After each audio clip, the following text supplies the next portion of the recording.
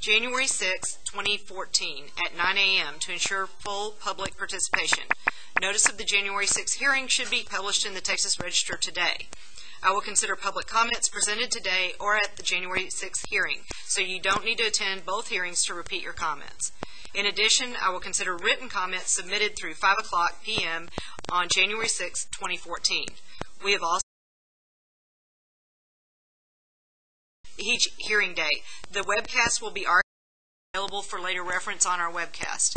In addition, we have an overflow room next door. It's 102 if anybody feels like they'd like to step out and move over there. Anyone wishing to speak this morning should fill out a witness card and submit it to the Deputy Chief Clerk. I'll call on you and then ask you to identify yourself for the record. The witness cards are in the back of the room, and they look like this. I'll begin by calling on Jamie Walker, Associate Commissioner of Licensing Services, section of the Financial Regulation Division here at TDI. Thanks, Jamie. Good morning, Commissioner. My name is Jamie Walker, and I'm the Associate Commissioner for Licensing Services here at TDI. With me is Justin Beams, Staff Attorney with Policy Development Council. I'm here on behalf of the Department of Insurance to propose rules relating to the regulation of those who provide Navigator services under Insurance Code Chapter 4154, Title 42 of the United States Code, Section 18031, or any regulation enacted under Section 18031 through new Subchapter W in Administrative Code Chapter 19. These rules were published on the TDI website and distributed via TDI's e-news on December 3rd and published in the Texas Register on December 6th.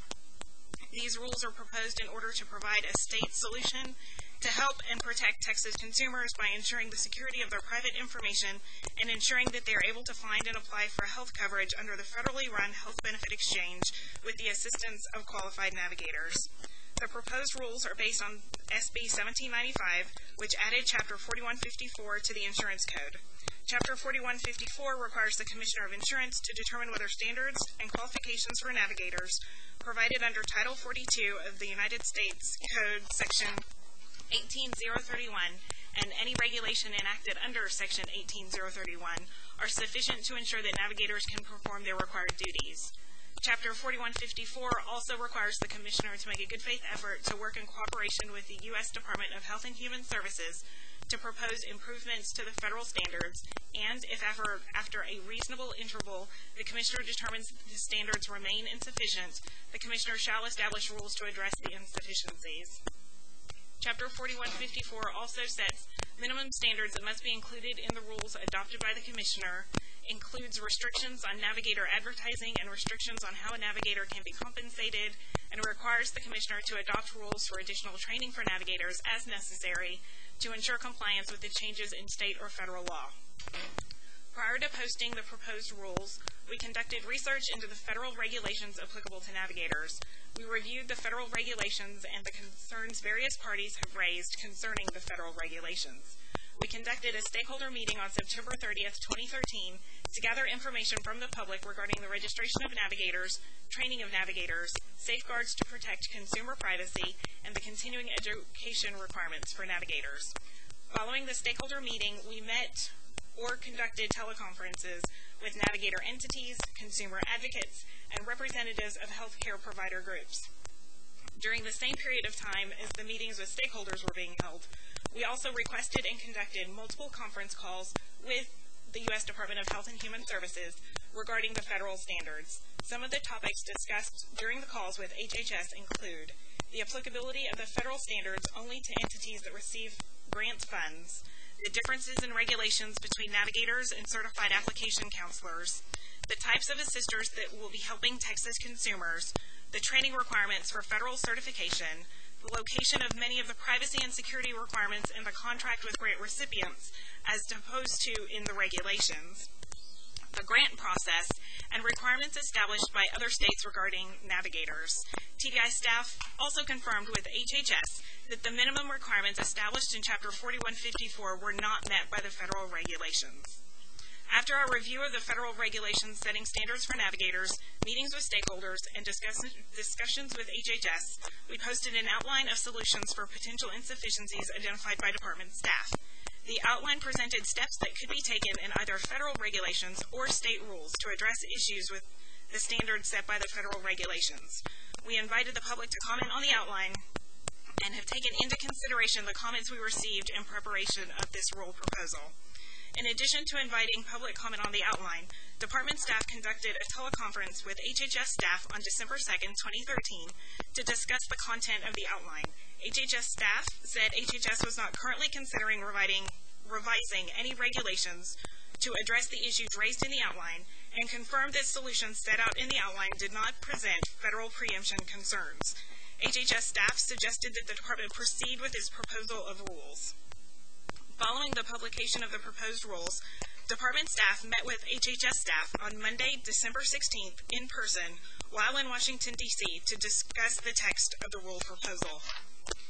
We discussed various aspects of the rule during the meeting, and HHS staff said there's no current plans to revise federal regulations to address the issues identified by the department and did not identify anything in the proposed rule that would automatically be preempted by federal law.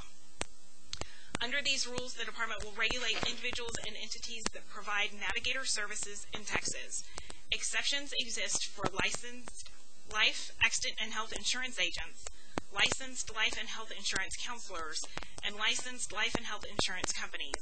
The rules are also not applicable to certified application counselors or individuals or entities that provide assistance to consumers under and in compliance with state or federal authority other than Title 42 United States Code Section 18031 to the extent that the individuals or entities are providing assistance consistent with that state or federal authority. Under the rules, entities and individuals providing enrollment assistance in a federal health exchange will be required to register with TDI. Requirements for Navigator registrations will include proof of U.S. citizenship or immigration status to obtain employment in the U.S., documentation of compliance with education requirements, fingerprints and a background check, evidence of financial responsibility to protect individuals against wrongful acts. Navigators and entities and individuals providing Navigator services will be prohibited from the following: charging consumers for providing information about health coverage, selling, soliciting, or negotiating health insurance coverage, recommending a specific health plan, providing advice regarding substantive benefits and comparative benefits of different health plans, and engaging in electioneering activities or finance or otherwise supporting the candidacy of individuals for government positions. In addition, under the rules, insurance code provisions related to privacy and the protection of personal information would also apply to Navigators. TDI staff will continue to work with HHS staff to determine whether any of the insufficiencies noted in the rule proposal have been addressed in federal regulations. If federal regulations are modified to resolve any of the insufficiencies, the rules will be modified as appropriate prior to adoption. That is my overview of the proposal, contingent on any comments we might receive and changes suggested based upon comments and any modifications made to federal regulation. Staff respectfully request that you consider for approval and adoption new Subchapter W consisting of Sections 19-4001 to 19-4018. Staff has received some written comments on the proposed rules. Currently, we're reviewing the rule text to evaluate changes based upon the comments received. Staff will also evaluate the rule text based on the comments made at today's hearing. The same process will be used for any future written comments received during the comment period and any statements made at the January 6th hearing. This concludes my presentation, and I would be happy to answer any questions that you might have.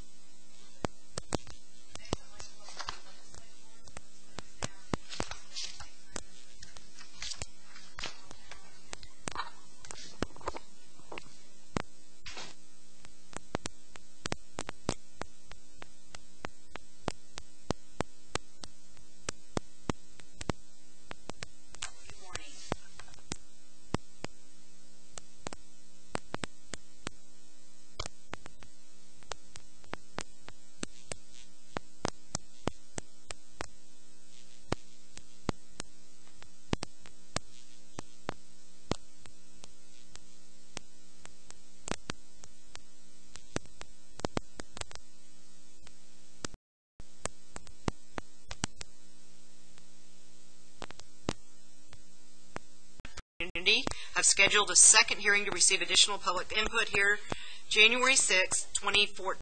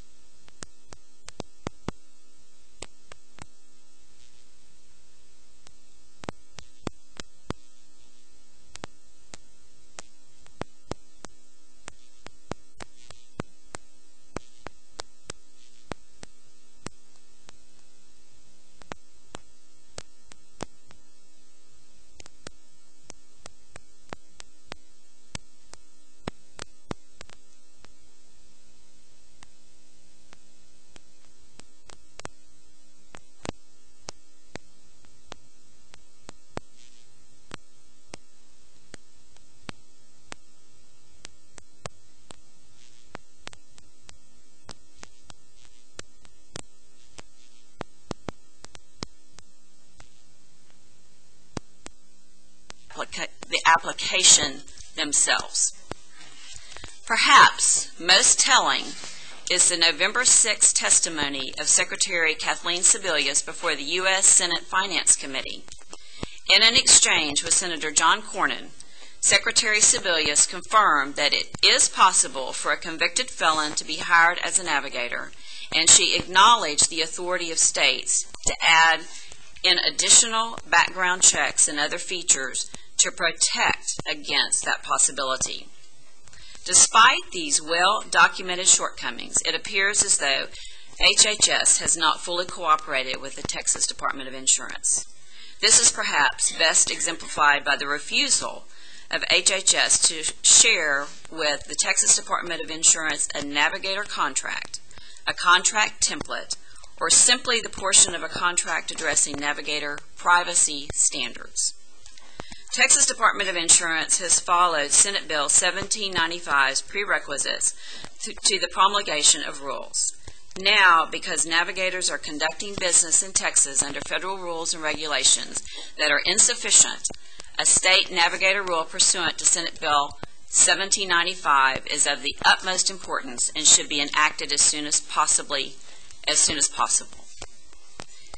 The rule drafted by the agency and up for public consideration will ensure that navigators are qualified and screened via fingerprinting and a background check, properly educated on the Texas Medicaid program and ethics, required to comply with the privacy requirements in the insurance code and TDI rules, required to take federal and state training, required to register with the state on an annual basis, required to secure and maintain evidence of financial responsibility to protect individuals against wrongful acts, misrepresentations, errors, omissions, or negligence, and prohibited from electioneering activities or financing or otherwise supporting candidacy of an individual for a government position.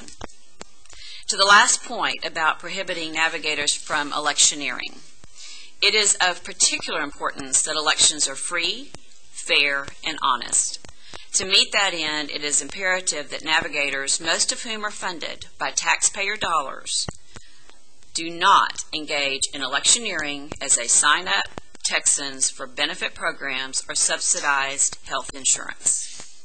In this context, it is worth noting that voter registration is a built-in component of the federal exchange. Additionally, the electioneering prohibition is particularly urgent because Texas navigator entities have exhibited political intent.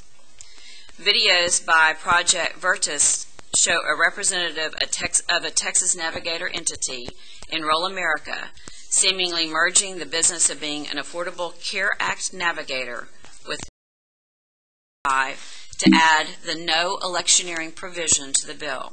And I continue to believe that prohibition is of critical importance. Generally, regulations should be minimal and should only be instituted when there is imminent and compelling public need for the regulations. The rule drafted by TDI meets those criteria. Navigators may be private entities and individuals, but in the course of acting as a navigator, they are serving a public purpose. Most navigators are funded through federal grants. The nature of their core functions, coupled with the well-documented insufficiency of federal standards, demand that the state institute our own standards. Navigators will continue to operate in Texas whether or not this rule is implemented, just as they have operated since the October 1st launch of healthcare.gov. Therefore, the implementation of these rules is immediately imperative. There have been enough well-documented issues that a delay in implementing this rule would be akin to the state looking the other way in the face of abusive practices that are offensive and disappointing. We must not look the other way. Please proceed with implementing this rule, which is of the utmost importance to safeguard against fraud, identity theft, electioneering by navigators, and other harms that may arise out of the vague and incomplete federal standards. I thank you for your thoughtful and thorough work in exposing the staggering inefficiencies in the federal navigator regulations. Thank you for your adherence to Senate Bill 1795, including the promulgation of the rule that is being considered today. Following the implementation of this rule, I look forward to working with the Texas Department of Insurance and other parties to strengthen the state's regulation of navigators where possible. I hope that the Texas Department of Insurance will continue to examine ideas such as the institution of unannounced regulatory inspections of registered navigators, requiring navigators to inform individuals of an improper disclosure of personal information, and quarterly reporting to navigators by the Texas Department of Insurance. The agency should also pursue rulemaking to apply to certified application counselors, another class of application assisters who fulfill duties similar to navigators. In closing, please adopt the draft rule that is up for consideration. Then we can work together to strengthen navigator rules and pursue rules for those who perform similar functions. Thank you so much for the opportunity today to visit with you and give our opinion. Thank you so much, Representative Morrison. Thank you. I appreciate it. Senator Watson? Thank you. Thank you. Good morning, Commissioner Rathgaber and Council. I really do appreciate the opportunity to comment on the proposed rules to implement Senate Bill 1795, a bill that I authored in the last regular legislative session, allowing for the regulation of healthcare navigators. Let's begin with, the vast majority of navigators are hardworking, honorable folks committed to helping their fellow Texans find health insurance. In places like Austin and Fort Worth, some of them work through the United Way. My bill, Senate Bill 1795, had a very clear and expressly stated purpose. Quote, to ensure that Texans are able to find and apply for affordable health coverage under any federally run health benefit exchange while helping consumers in this state. Now, all of us can agree that helping consumers must be a priority as we approach these rules. There are things in this proposal that I think we all want as part of any set of state regulations to help protect those looking to find and apply for affordable health coverage under a federally run health exchange. I strongly support privacy protections and specific laws, Texas laws related to privacy. Further, my bill specifically forbids convicted felons from being navigators. So it's clear and clearly appropriate that background checks be conducted on potential navigators. The bill specifically and expressly prohibits electioneering. It's in the bill. Those measures strike a balance between protecting consumers and increasing access to health insurance. The justification for them is self-evident. They are political straw men. In other cases, though, the department owes the people of Texas an explanation. In instances where rules place a burden on navigators or represent an obvious obstacle or reduction in people being able to help Texans find and apply for affordable health coverage under a federally run health benefit exchange, or preventing people from getting health insurance, the department needs to demonstrate that it's following the intent of the law and acting in the best interests of hard-working Texans who need health insurance for themselves, their children, and their loved ones. Absent such an explanation, there's no assurance. There's a presumption that the express intent of the law isn't being met. We love Texas. Every one of us in here loves Texas. We also know Texas can do better ensuring that our people have health insurance. At least, I hope we all know that. I hope we're all aware of Texas's shameful status as the state with the highest percentage of uninsured in the country. Even after the years of inaction in the face of literally life-threatening problems facing Texas's massive population of uninsured, I hope those in control of this state know that Texas can do better when it comes to keeping Texans healthy. That's what Senate Bill 1795 is meant to do. It makes Texas better when it comes to the issue of our uninsured, if it's implemented correctly and not distorted. The rules it allows should help make the lives of the uninsured better. Perhaps most importantly, Commissioner, anytime the proposed rules create an obstacle or make it harder to ensure that Texans are able to find and apply for affordable health coverage under a federally run health benefit exchange, you need to demonstrate that the obstacle you've created is truly and meaningfully about consumer protection. These rules must not be seen as products of raw political pressure to impose needless, expensive, burdensome, bureaucratic regulations that would deny reliable health care to Texans who need it. It is enormously regrettable that this issue has been so badly politicized, but it's not unique in that way. In Texas, health insurance in general has become an awful and inappropriate theater for political battles and grandstanding. Tens of billions of dollars have been rejected, despite the impact that that money would have for Texans who lack health insurance. The very leaders who attack the federal health insurance exchange refuse to create a state exchange that might constructively address their criticism. And now, even the hardworking people who are trying to help their fellow Texans navigate the health exchange, they've come under fire. Is it because there's a real problem that needs to be addressed, or because so-called leaders feel the need to fight a cynical, heartless political battle designed to make it harder for Texans to find health insurance? You can't forget the context in which these rules are being drafted. And you must not forget who ultimately will suffer from any unfairness that's incorporated into these rules. It's not the Navigators or any other new version of this old political football.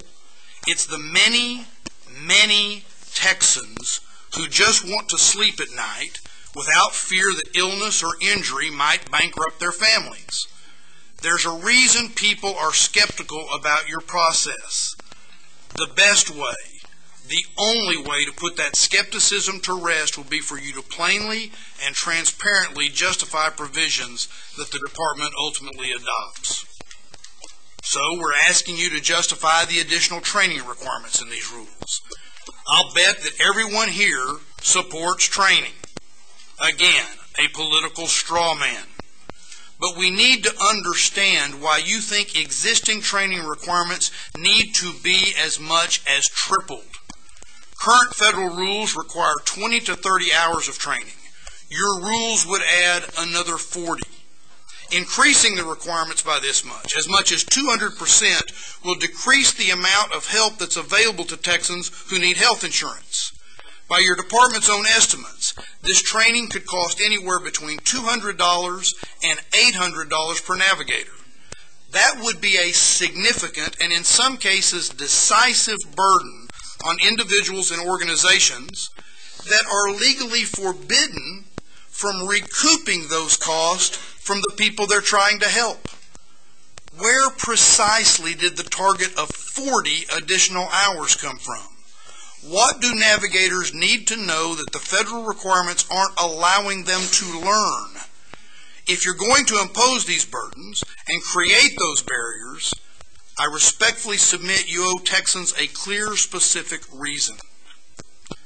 How do you justify the cost of complying with these requirements.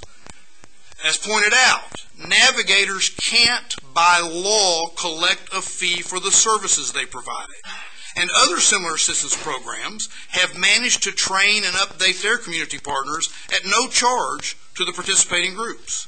So why are these Navigators being assessed fees when they can't collect them themselves? It's a remarkable barrier. How does the Texas Department of Insurance justify deviations from the fiscal note to Senate Bill 1795? The fiscal note, which was produced just 7 months ago with TDI's input, clearly states the assumption that any costs associated with the implementation of this bill would be absorbed within existing staff and resources. Nothing's changed except for a rule that now charges a fee to people that can't charge a fee themselves. How does TDI justify these cumbersome financial reporting requirements? Again, I think every person here believes Navigators need to be accountable. I passed this bill to ensure that the state could protect Texans from bad or negligent actors. But as you're going to hear today, some of these reporting requirements make little sense in the context of the nonprofit agencies that will be providing these services. Some of these requirements seem scaled for insurance companies, not community-based organizations, thereby creating an additional barrier to people being able to get help as they seek access for health insurance. The department needs to justify why it included language in the proposed regulations that was intentionally kept out of the bill authorizing these regulations. During the session, we intentionally rejected proposals to prohibit Navigators from providing, quote, advice regarding substantive benefits or comparative benefits of different health benefit plans. And yet, the language was added to the draft rules. Why? It should be obvious that Texans, whether they're technically Navigators or not, can help their friends and neighbors understand and compare features of different health plans without recommending that this consumer buy a specific plan. People should have the ability to walk into, for instance, their state senator's office and get help from a staff member comparing and understanding their options. And Navigators need to be able to help consumers compare and understand insurance options without recommending which plan to purchase. I simply can't imagine an explanation that would justify keeping this language in these regulations when it was rejected during the legislative session, and it should be removed. And the department needs to justify its timetable. In 3 days, many Texans will face another critical federal deadline for signing up for health insurance. Furthermore, if the department maintains its stated intent of requiring compliance with these still tentative rules by March 1st, you'll leave Navigators with about 1 month, that's it, to comply. The timeline could well force these folks, the vast majority of whom are working in good faith to help their fellow Texans, to shut down their services just as open enrollment is closing and their help is most needed. It's only fair that you push back the implementation of the rule until after the enrollment period closes. Commissioner, today and throughout this public input process, you're going to hear these and other concerns. They all deserve thoughtful answers. More than that, they deserve your serious consideration. You owe it to Texans to follow the intent of this legislation and strike an appropriate balance between protecting consumers and keeping Texans healthy. I urge you, I believe you have a responsibility and I think an opportunity to take the politics out of this issue by reworking these rules and keeping uninsured Texans from suffering under them. Again, I appreciate both the time today, and I appreciate that you've scheduled a second hearing on this at my request on January 6th. Thank you very much. Thank you, Senator. I appreciate it. Next, we're going to have Representative Sheets.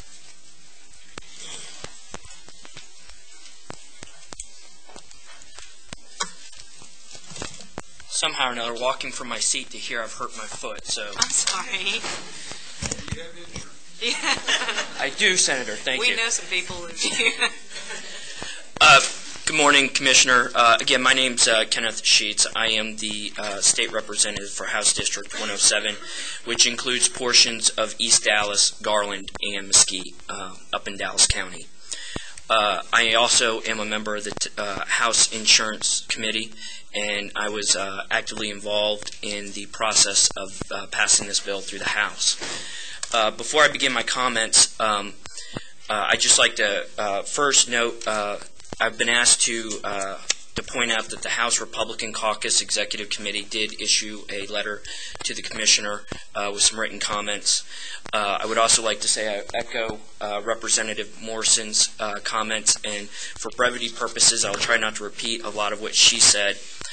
And then before I get into my comments, I would also like to address a little bit of what the Senator brought up. The first one being the legislative intent aspect of this bill. I do respect the Senator, and I respect that this is a bill that he authored originally, but this is a bill that became part of the legislative process, and it's a bill that the entire legislature was involved in the passing of.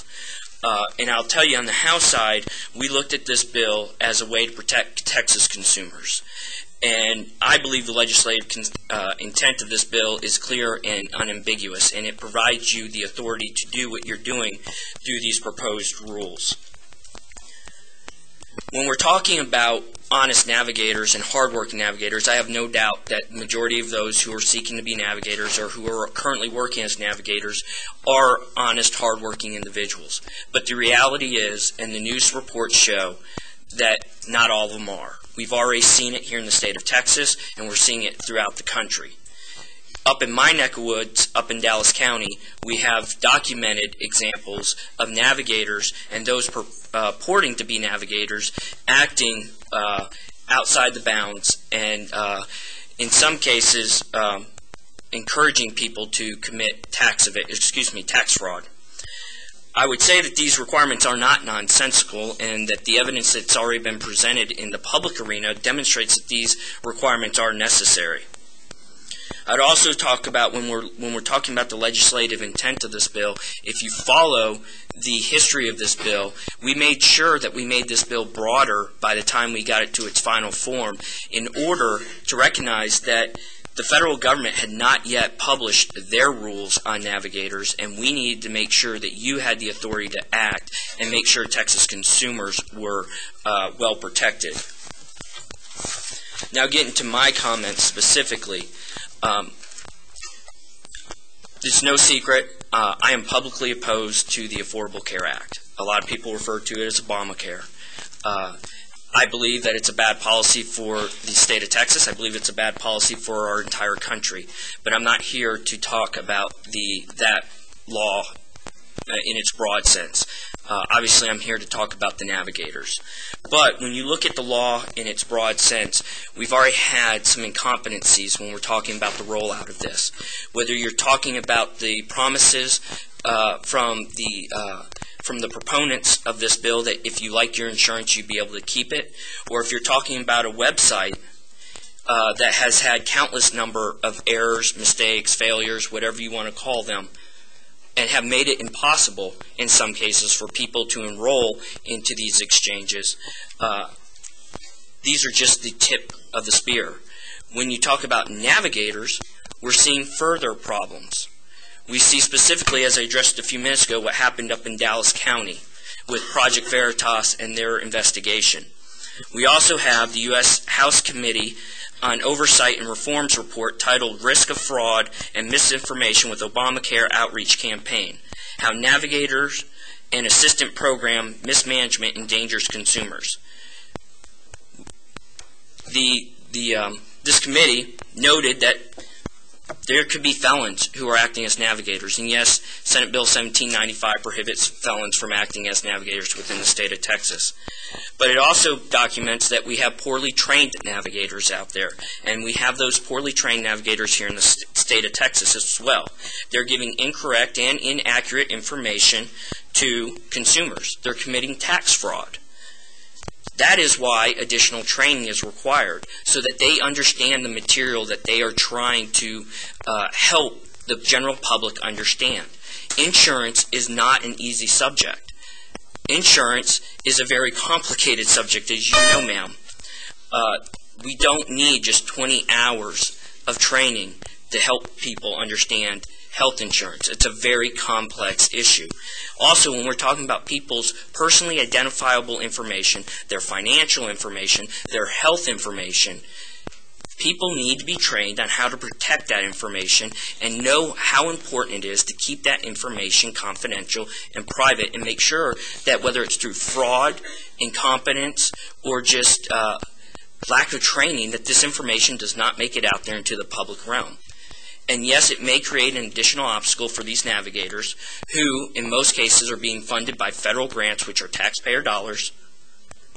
It's important to make sure that our private information is not making it into the private realms, into the public realm. Also, there's no way, the report from the U.S. House demonstrated that there's no way for consumers to determine whether or not a navigator is certified. We're hoping that your proposed regulations will take care of that.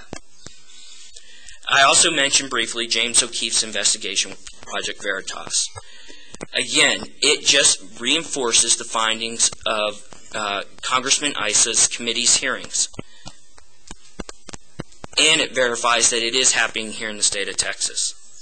It also confirms that there are political operatives within the state who are trying to exploit the system for political gain.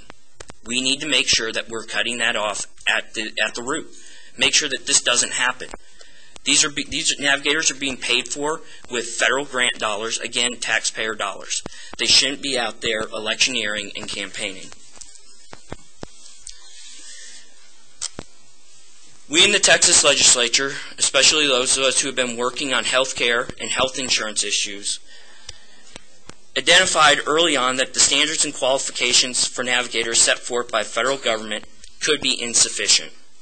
We didn't know at the time because, as I stated again earlier, we didn't know what the regulations were going to be. And that's why I supported Senate Bill 1795. That's why I worked on the House floor to make sure that my fellow representatives supported Senate Bill 1795. That's why it passed. This is an issue that I followed throughout the entire session. I followed it closely, and as I said, I helped navigate it through committee. We worked in a bipartisan manner. We amended it from its original form to the way you see it today. It clearly gives you the ability to set standards and qualifications for Texas navigators above and beyond those which are in the federal regulations. And it's there to protect Texas consumers from potential fraud and to ensure their personal information is protected. It is not unambiguous. The intent is clear. You have this authority.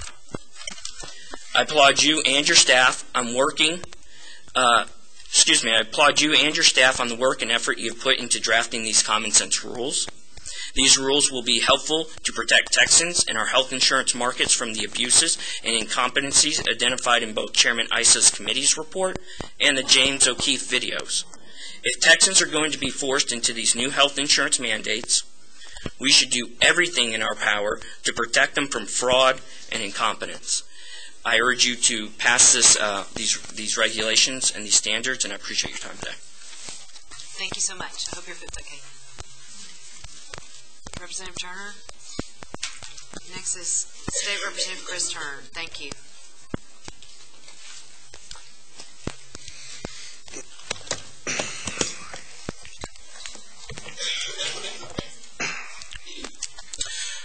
Good morning, Commissioner Rathgaber and Council. For the record, I'm State Representative Chris Turner, representing House District 101 in Tarrant County, which includes parts of Arlington and Grand Prairie. I am here today to speak in opposition to the proposed rules as currently written. I want to thank the Department for this opportunity to speak with you about this very important issue. And in addition to my comments here, I will be submitting written comments regarding the proposed rules for your consideration. You know, like Senator Watson, I'm happy to support, and I think most of us are, reasonable rules that help to further implement Senate Bill 1795. Background checks that assure that the letter of the law is met, that convicted felons can't be navigators, and reasonable measures to protect consumers' personal information are perfectly fine, and I have no problem with those provisions. In September, I shared with you some of my concerns about Governor Perry's directives to the Department of Insurance. I believe, for the most part, the items contained in that letter were clearly intended to impede and interfere with Navigators' basic ability to help our fellow Texans apply for and obtain affordable, comprehensive health insurance. After that hearing and subsequent meetings, I have begun to hope that the proposed rules might reflect the legitimate concerns that have been laid out for the last 2 months by elected officials and those navigators, nonprofit organizations, and others who are working hard every day to connect uninsured Texans with access to affordable health care. Today, I'm here to tell you that I'm disappointed in much of what was produced. These rules, for the most part, do not appear that they are aimed to protecting consumers. Rather, they seem clearly intended to make a political statement, a statement that, if it is made, will be done to the detriment of millions of uninsured Texans. As a member of the House Committee on Insurance, I followed Senate Bill 1795 from the committee process to the final vote on the House floor. Like Representative Sheets, I serve on the committee. And to my recollection, the intent of the legislation throughout this process during the session and today is quite clear. And it's, quote, to provide a state solution to ensure that Texans are able to find and apply for affordable health coverage under any federally run health benefit exchange while helping consumers in this state. It was not to create barriers for navigators by burying them in cumbersome regulations and expensive requirements, ultimately hindering their ability to do their jobs. And it was not to make it even harder than it already is for the 1 out of 4 Texans without health insurance to obtain coverage. Now, before I go into the specifics, my specific concerns about the proposed rules, I want to just respond to something that's been mentioned several times up here this morning already, and that involves the Project Veritas videos and James O'Keefe. He's been invoked multiple times, and as Senator Watson said, I hope we could all agree that the vast majority of navigators in this state and in this country are well-intentioned, hard-working, I would argue well-trained people who are doing their best to help people in their community. Now, is what was seen on those videos inappropriate and wrong? Absolutely. We'd all agree with that. And that entity that employed those navigators took appropriate action, immediate action, and terminated the responsible employees. That said, surely this state is not going to pass new rules and regulations based on heavily edited videos done by a man who pled guilty to trying to tamper with the phone lines of a United States Senator. Surely we're not going to do that. So, regarding my concerns about the proposed rules. First, the timeline. On December 10th, you received a letter from myself and 53 other members of the House of Representatives requesting that the comment period be extended.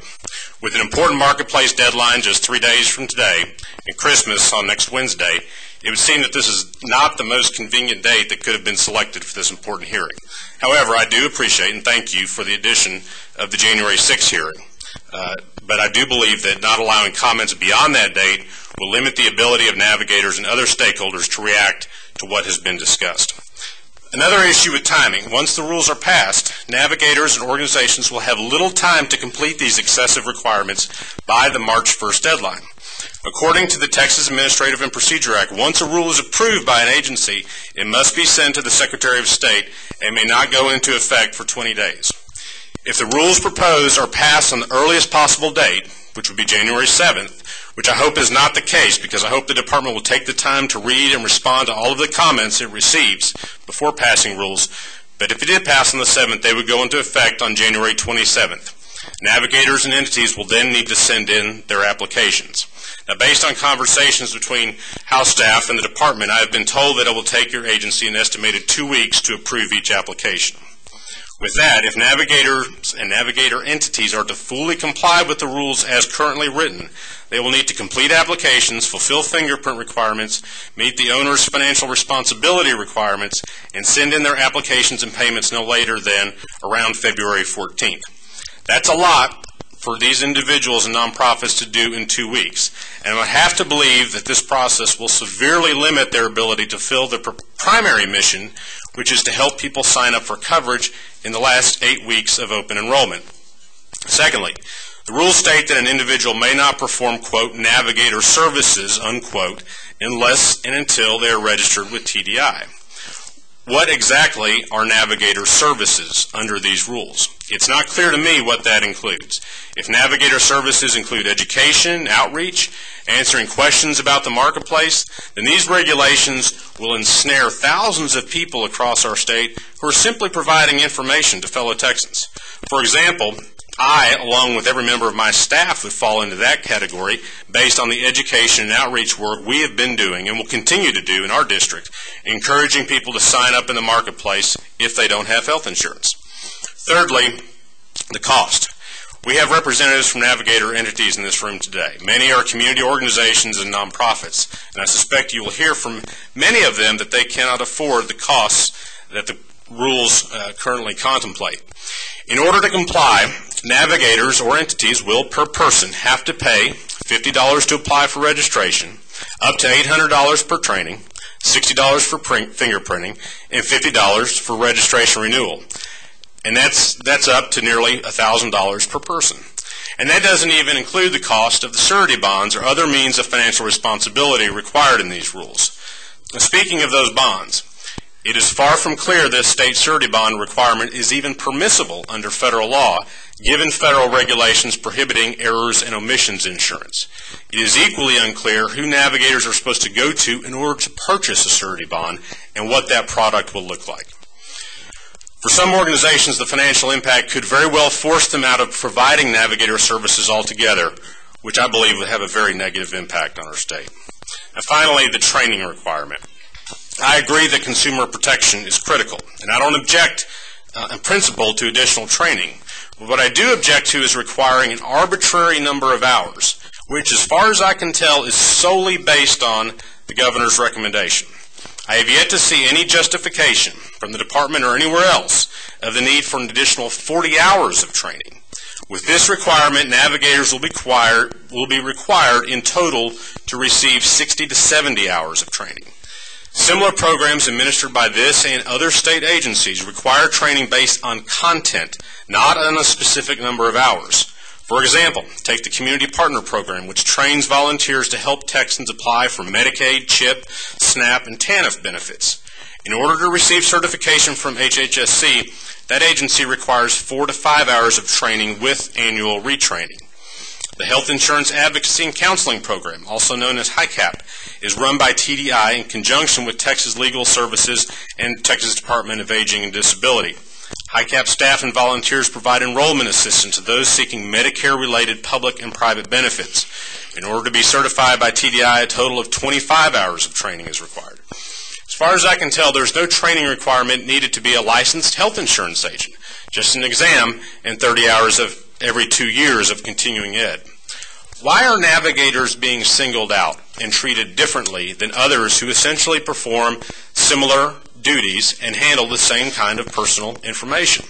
I would like to believe that there is a sound policy reason, but no matter how hard I look, I can't seem to find one, nor have I heard proponents of these rules articulate one. From what I can tell, it boils down to one thing, and it's politics.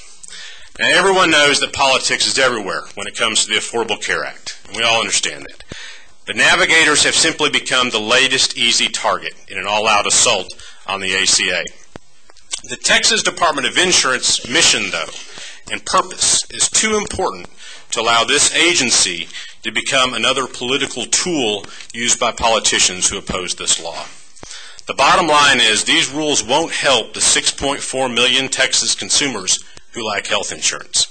I implore you to listen to everybody who comes to testify today and truly read and deliberate on their written comments between now and January 6th and after that date as they come in on the 6th before acting on these proposed rules. And given that this rules implementation process right now could occur in the final 2 months of open enrollment, again, in the state with the largest rate of uninsured in the nation, I hope that this process can be deferred until after March 31st. This agency's mission should be above election year politics, and if elected officials think that attacking the ACA will help them win an election, I'd completely respect their right to do that, and that's why we have elections. But what I can't respect, and none of us should tolerate, are people using their offices to pressure a public agency to adopt punitive, overreaching, and unnecessary regulations in an effort to derail a law that they simply don't like. Thank you. Thank you, I appreciate it. Are there any other legislative comments? Okay, then we're going to move on to public testimony, and our first card is from Sister J.T. Dwyer.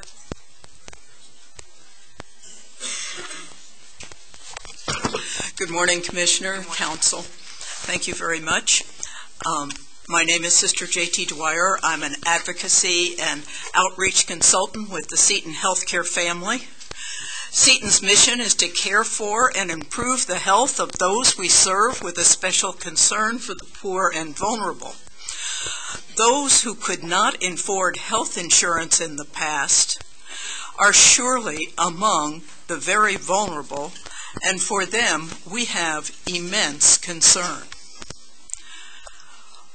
We are the largest provider of healthcare services in Central Texas with over 90 clinical facilities, which include hospitals, clinics, health centers, that particularly target caring for the uninsured and underinsured. In the last fiscal year for which we have figures, Seton provided $397,863,000 of charity care to this uninsured and underinsured population in Central Texas.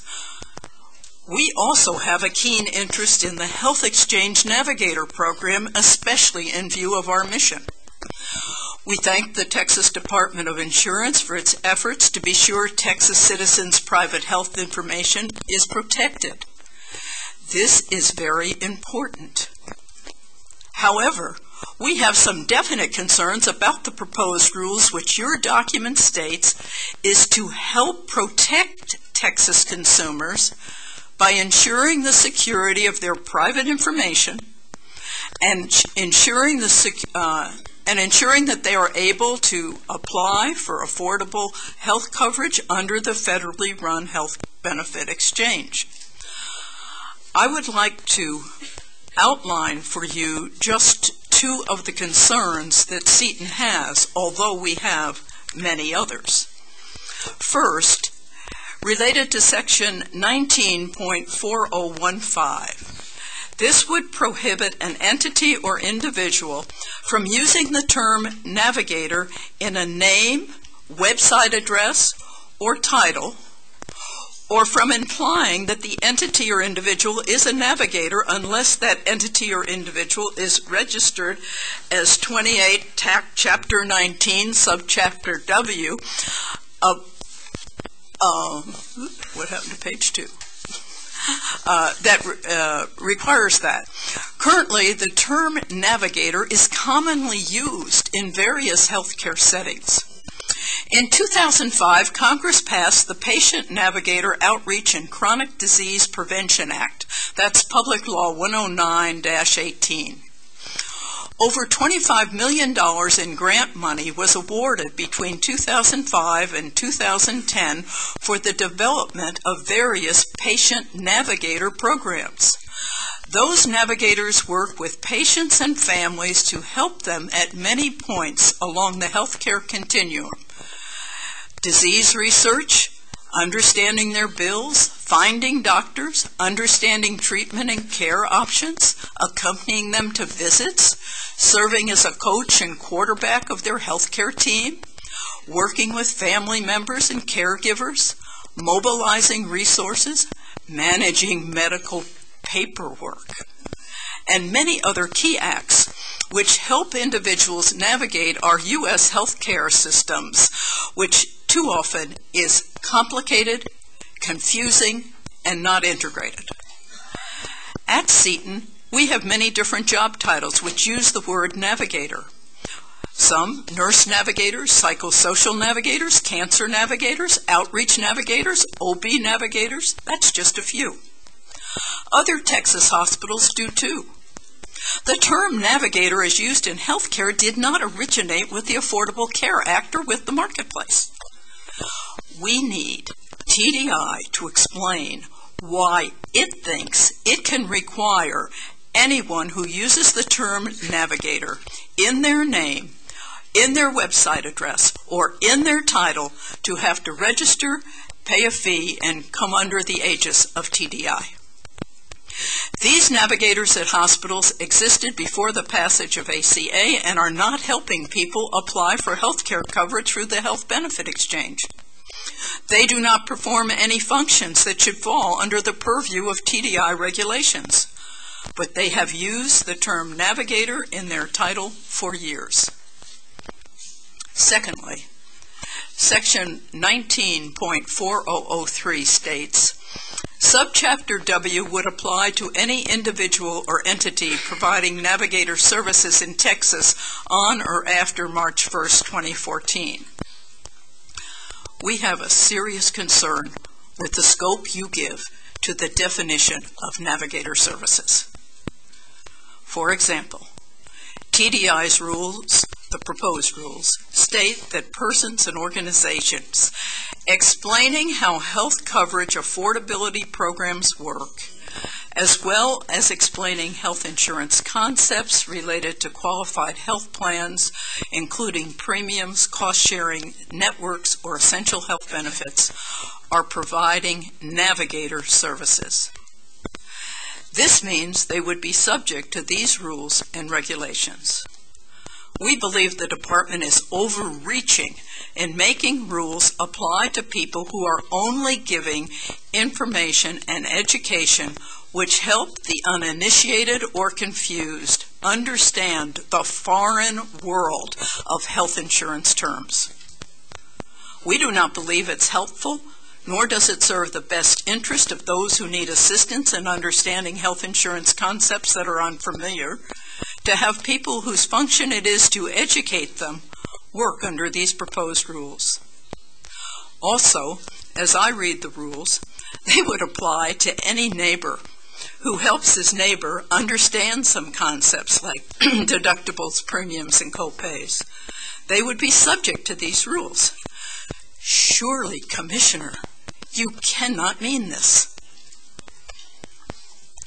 We believe the rules should apply to those who have access to a person's private information, not to those who are doing only education. There are many groups in Texas, such as Get Covered America, various Texas interfaith organizations, who do only outreach and education on ACA. Let me emphasize that these entities do not have access to people's private information. You have stated that the purpose of the rules is to help protect the Texas consumers by ensuring the security of their private information and ensuring that they are able to apply for affordable health coverage under the federally run health benefit exchange. Yet, by defining navigator services as you do, TDI is applying the proposed rules to people and organizations that are only doing promotion, education, and outreach and have no access to that private information of those to whom they are interacting. We need the department to justify why individuals or organizations supplying only information and outreach concerning health insurance concepts or affordability programs need to fall under these proposed rules. With the high percentage of uninsured Texans, we at Seton want to see TDI work in concert with individuals and organizations to help our citizens understand health insurance terms and to be able to safely select affordable coverage for themselves and their families. Let not TDI put obstacles in the way of those trying to educate our citizens, particularly those Texans who have not previously had health care coverage. Please realize that the term navigator has been used in the healthcare area for more than 15 years. If you need to limit those who use the term ACA navigator and have them register, that is one thing. But to say that no one can use the term navigator in their name or title is overreach. Thank you very much for your attention and the opportunity to express some of our concerns. There are many others. Thank you, Sister Dwyer. Please submit the other additional comments. Will you make sure? So I couldn't hear her. I'm sorry. I just want to make sure that we get the rest of your comments as well, if you'll submit those in writing. We'll be submitting some written comments, and we possibly will come back on the 6th with other points in the rules that we are very concerned about. Thank you very much. I appreciate it. I realize that people who write these rules really are never been on the ground and worked in this environment, and I think you're all of good heart. I know we had a good meeting with Ms. Walker and her key staff in July, and we tried to help educate them a little bit, but we need to work together. Well, we need to work together for the good of our Texans. Thank you. Thank you very much. Next.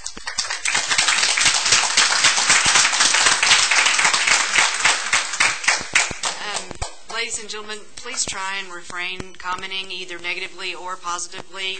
A lot of people feel strongly on both sides of the issue, and we're just trying to run everything very quietly and calmly, although I do appreciate your kind gesture. Next, we're going to hear from Tim McKinney. You ready?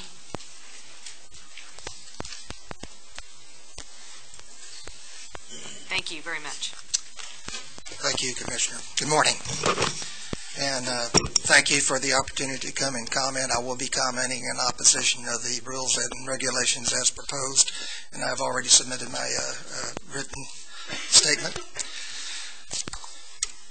My name is Tim McKinney, and I am CEO of the United Way of Tarrant County, which is the lead organization of the CHIMES Consortium. CHIMES is an acronym for Consumer Health Insurance Marketplace Enrollment Services. The consortium was awarded a federal grant of $5.9 million to provide ACA navigators in 220 counties in Texas. The consortium currently consists of 16 organizations, 2 United Ways, 2 councils of governments, and 12 community-based organizations, including the City of Houston and the Community Council of Greater Dallas. And I must point out the CHIMES Consortium is totally nonpartisan and is not involved in electioneering. All member organizations have long and successful histories in serving Texans in need. They are financially stable and sound, which should negate the requirement to maintain and secure evidence of financial responsibility as proposed.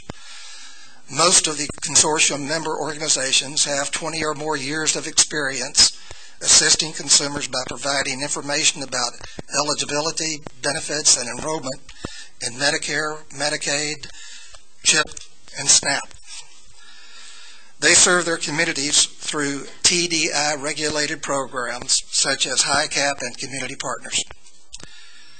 The CHIMES Consortium currently employs 158 navigators in Texas and has found success with the sub-grantees employing qualified navigators, many of whom have backgrounds as HICAP benefit counselors that are regulated by TDI. Each of the consortium members have years of experience in safeguarding personal information. Most consortium members have staff certified by the TDI as high-cap counselors who provide information about both public and private health insurance. Navigators are trained on how to recognize, prevent, and report any potential fraudulent activity. As a federal Navigator grant recipient, we are closely monitored by CMS through the Center for Consumer Information and Insurance Oversight, or CIL. The Navigator certification training process requires registration of all navigators that is maintained by CIL. The Navigator and grantee organization receive a copy of the official certificate. State-level Navigator registration should be free and mirror the registration requirements of other similar benefits counseling programs that are regulated by TDI, such as HICAP or community partners. Because of our experience in the hiring practices of our organizations, the consortium members agreed to go above and beyond the federal requirements and implement Level 1 background checks on all navigators. The Level 1 background check identifies individuals who have been convicted of a felony and other criminal activity, including fraud. We feel that the standard Level 1 background check is sufficient to protect the consumer from being exposed to individuals with previous criminal activity. The federal required navigator training lacks state-specific information regarding Texas Medicaid enrollment. However, the requirement of 13 hours of Texas Medicaid training exceeds the requirements of HICAP and Community Partners program. The utilization of existing free web-based training such as the Community Partners program is sufficient for navigators to help consumers understand their options for Texas Medicaid enrollment. Again, navigators are not determining eligibility for Medicaid. They are simply helping consumers complete applications and providing referrals, when appropriate, to the Medicaid agency as well as CMS to proceed with their enrollment. The 13 hours of privacy requirements and 14 hours of ethics far exceed the educational requirements of other benefit counseling programs. Procedures for handling personal identifiable information are included in the Standard Operating Procedures Manual for Navigators. Navigator training also contains a section dedicated to the protection of personally identifiable information and a test which must be passed in order to receive certification. In addition, navigators will not retain or utilize individual contact information, and personal identifiable information is returned to the consumer. Nothing other than a consent form is kept by our navigators. In addition to the federal training and standard operating procedures, CHIME's consortium navigators are required to complete 1.5 hours of business associate HIPAA training with Texas HB 300 information. TDI has regulated Medicare benefits counselors for years, some of whom are in the CHIME's consortium, and in our experience have had few complaints regarding the improper use of consumer information. We ask TDI to provide sufficient evidence of past instances to support the basis for such stringent standards on Affordable Care Act navigators. The budgeting funding of our grant is limited in terms of what we can provide to the overwhelming number of uninsured persons in the state of Texas. The potential additional expense of state registration fees, fingerprint background checks, and additional fee-based education requirements will create grant budget deficiencies with this grant cycle. At the high end, cost could exceed $145,000 for associated cost of 158 navigators. The people who will be hurt by the proposed cost increases are the people who we are supposed to be serving, those who are currently uninsured. Additionally, managing a federal grant can be a time-consuming process that requires multiple approval levels for access to funding as well as modifying budgeted line items. To comply with any potential state rules, that will require funding from the federal grant, we will require at least 2 months lead time to receive the proper approvals.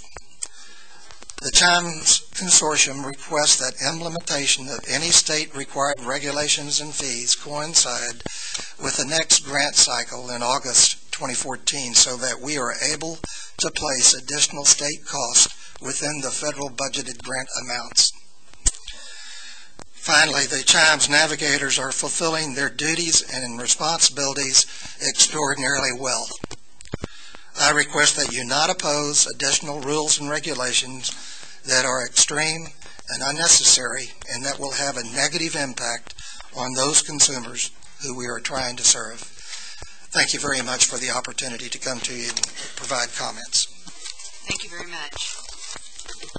Next, we're going to hear from Jacqueline West.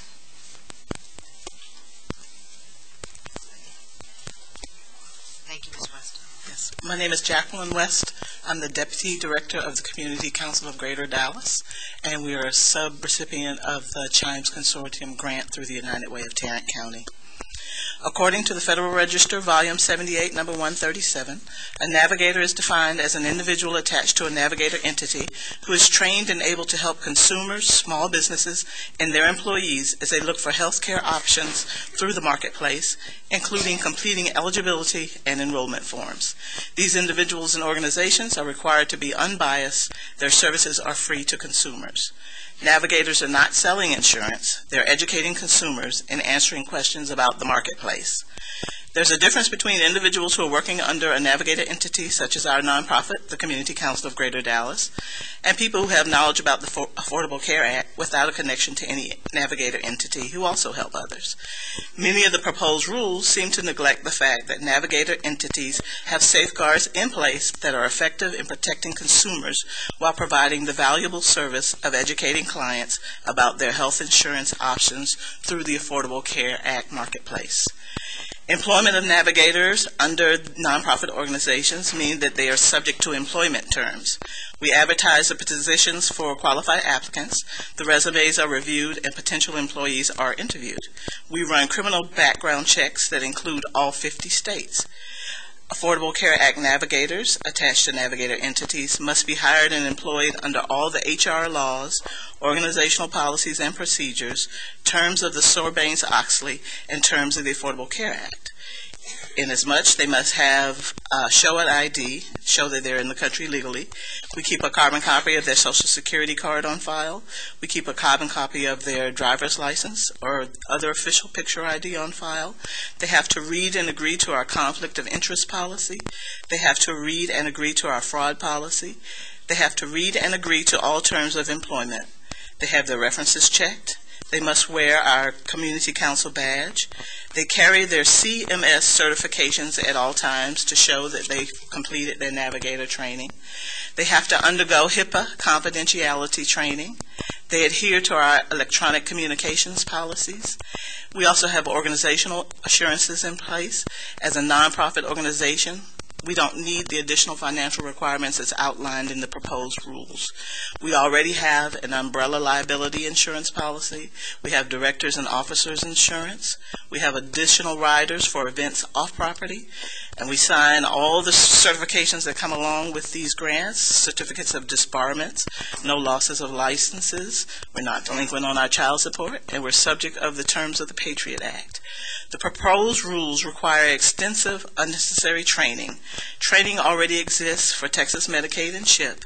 It does not need to be developed. We employ high-cap counselors as well, 3 of whom are certified navigators, and we also have CHIP outreach specialists, 5 of whom are certified application counselors, who help citizens with the enrollment process in Medicare, Medicaid, and CHIP. High-cap and CHIP workers already receive annual training from CMS and TDHHS. They receive regular updates as well.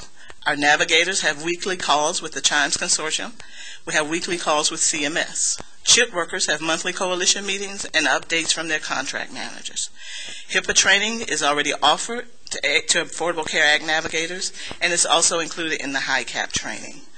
All training needed already exists and should not be reinvented. There should not be a charge for training. Diverting funds to bureaucratic registrations and additional newly created training is a poor investment of taxpayer dollars. It will only result in fewer navigators being hired and spending less time with uninsured clients. High-cap counselors and CHIP outreach workers perform the same types of duties as certified navigators, yet they have never been subject to the proposed rules by TDI. Finally, navigators seem to be perceived as a threat to the livelihood of licensed insurance agents. However, the certified navigators work with populations that generally do not overlap with those that licensed insurance agents traditionally serve. We're serving Texas's most vulnerable population. We serve clients who have low literacy rates. They have language barriers, they have transportation barriers, they have low income, they live in underserved communities, they have limited computer literacy, and they lack a history of insurance. In conclusion, I would like to say that navigators attached to navigated entities are doing a great job, and they are sufficiently regulated by the Affordable Care Act law and their employers. Thank you for the opportunity to speak. Thank you very much, Ms. West. Okay, can we hear from Martha Blaine next?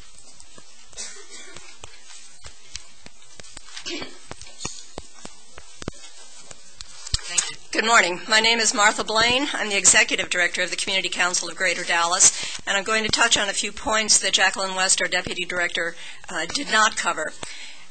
Community Council is a 70-year-old organization that has been serving North Texas in a variety of ways, including benefits counseling and helping the uninsured for over 25 years in that capacity.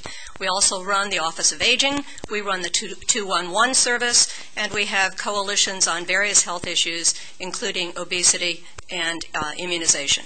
So we are not new in this field, and we met the federal requirements that a navigator entity have a familiarity with those parts of the public that need to be served. So we have met that and exceeded it. As Jacqueline said, we're a subcontractor under the Chimes Coalition, and we currently employ 10 full-time ACA navigators, 3 high-cap counselors who are cross-trained as ACA navigators, and 5 CHIPRA outreach enrollment specialists who are cross-trained as ACA certified application counselors. I can't begin to tell you how many years of experience that represents. Well over 45 among our staff. These are not newbies. These are not people who do not know what they're doing. We have been cited and received national awards for the work that we do in outreach on CHIP and on Medicaid. We know our business.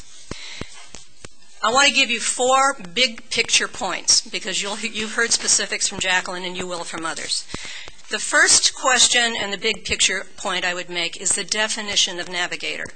Sister J.T. Dwyer touched on that word is a generic word that has belonged and been used widely throughout healthcare industry. The federal law defines who an ACA navigator is very clearly and says it is a person attached to a navigator entity and or a navigator entity. Those are the groups that receive the federal grants, not others. That is who the law is referring to, not other folks. If we look at the parallels in the other systems that are already in existence, which we just mentioned, high-cap counselors for Medicare, CHIPRA outreach, community partners who are doing other benefits from Medicaid, CHIP, TANF, and SNAP. Those programs already have all of their bureaucracy, training, and infrastructure in place. This does not need to be any different. There are plenty of people in our communities who help people understand CHIP, who help people understand food stamps, who help people understand Medicare Part D and which plan is going to cover your drugs and which isn't. None of those folks are doing enrollment. They are helping people understand. They are answering questions at whatever level of friend or colleague or professional they are. But they are not doing enrollment. And the law states that those who can do enrollment, who can actually insist on helping a client enroll, are navigators under the ACA, and they are attached to a navigator entity. And you have just heard all the provisions and protections and policies that we as that navigator entity have in place. We run $7 million worth of federal and state grants through our organization, and I can't begin to tell you how many monitors are in our shop every week looking at every phase of our operation. And if there was a problem, we would have had to report that to you and to everybody else on earth, as well as the media. The third point, we do have a lot of really dedicated folk in our communities who want to help people understand this new change in how you can get insurance if you don't have it. And there's a role for all of them to play, but it is not as a certified navigator. And I want to point out one piece about the certified navigator status. When the navigators begin their training and they go through the online training and they take the test and they pass the test and they get their certificate that says they passed their test, they are not a certified navigator. Not yet. They have to take the results of that test and file that with a unique identifier number that's issued to the navigator entities. And they file that with CMS, and CMS sends back the certification. So simply completing the training successfully does not make you a certified navigator. So I want us to be very careful how we use these words. It's become a catch-all word for anybody who's trying to help. And obviously, we don't want people giving false information, but I also don't think that some of the rules that you've proposed are appropriate for those of us who are professionals who've been working in this field for 20 and 35 years successfully without a problem. The financial questions that you're asking of us, for the Community Council alone, will be over $25,000 a year. I don't have $25,000 to devote to this, and I can't take it from another program because that's fraud. Okay? And I can't go out and raise $25,000 between now and March the 1st to pay for things that we've already done. We've already done the background check. We do not need fingerprinting. We know if someone's a criminal. We know where to find them. They're on our payroll. We have every form of identifier on there. And our grant manager, United Way of Tarrant County, has a registration of every single navigator that we have licensed through the state. And CMS has that. So you're going to create another registration file of the things that we already have? I mean, that's already on file, just like our high cap counselors are on file. That's already there. And our files are open to the public. You can come at any time. We're completely transparent. All of our hiring practices that you've heard of exceed those that are being proposed. And that's normal for a nonprofit. So if the concern is about individuals who are not attached to a navigator entity, they are not navigators. Do not use the word navigator, the certified ACA navigator, and impose rules on us that we have already exceeded and met in a way that is appropriate for a nonprofit. Putting up a surety bond is not an appropriate thing for us to do, nor are we allowed to take monies out of one fund and put them on escrow or somewhere else. We're not allowed to do that. We don't have money we can do that with. But we do carry very high liability insurance, officers and directors insurance, and every other kind of insurance known to man. Our employees are totally covered. So are our volunteers. That is the nature of being a nonprofit corporation. With 70 years of history behind us, we're a solid organization, as are the other members of the Chimes Coalition. And I would urge you to look at this overview of how we're defining those people who are helping. There is a role for people who want to help but are not doing the enrollment procedure. Those who are actually helping someone enroll are certified ACA navigators, having met the federal law, having met all of our terms of our grant, and having met all of the licensing and requirements of being an employee. I'll be glad to answer any questions. Thank you for this opportunity to address you. Thank you very much for your time. Okay, next we have three ladies from top. My understanding is we want Cecilia Fontenot first, Liliana Ruiz second, and Allison Brem third. Is that correct?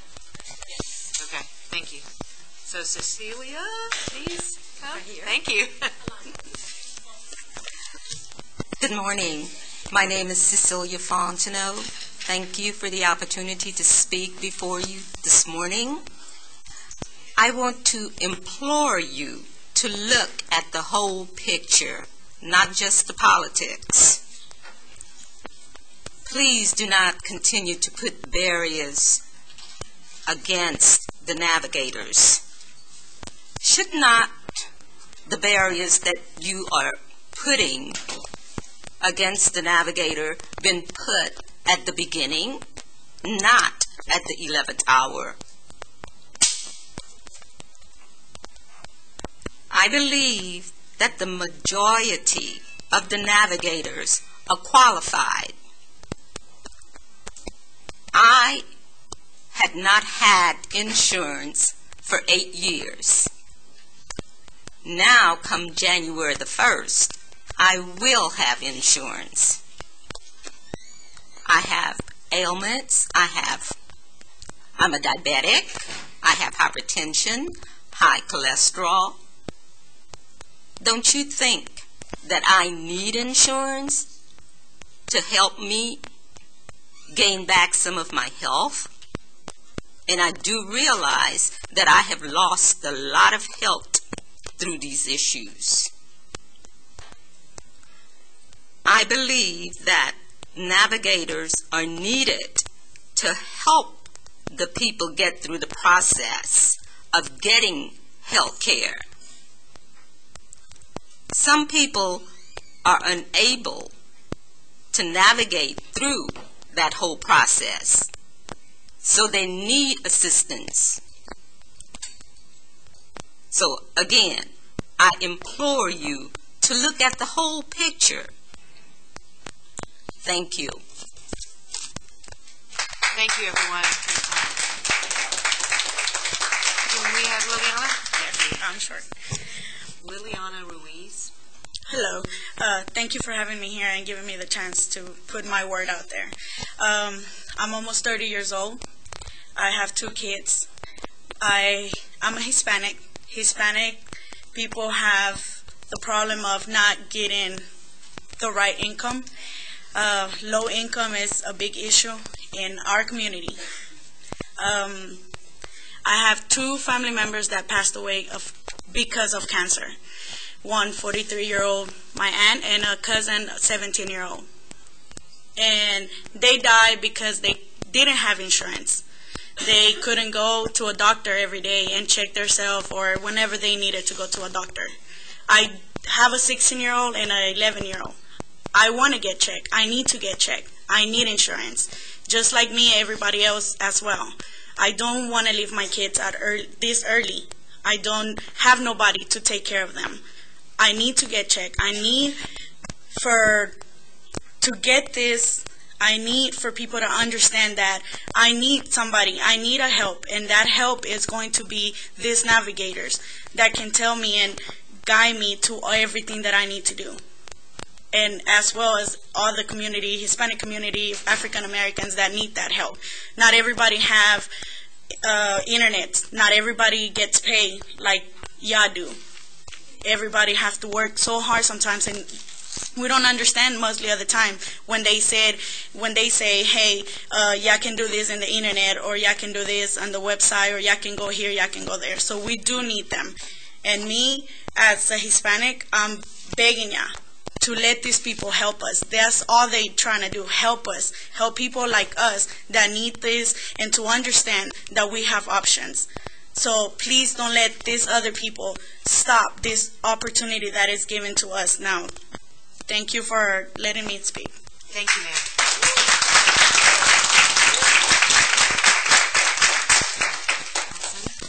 Hi.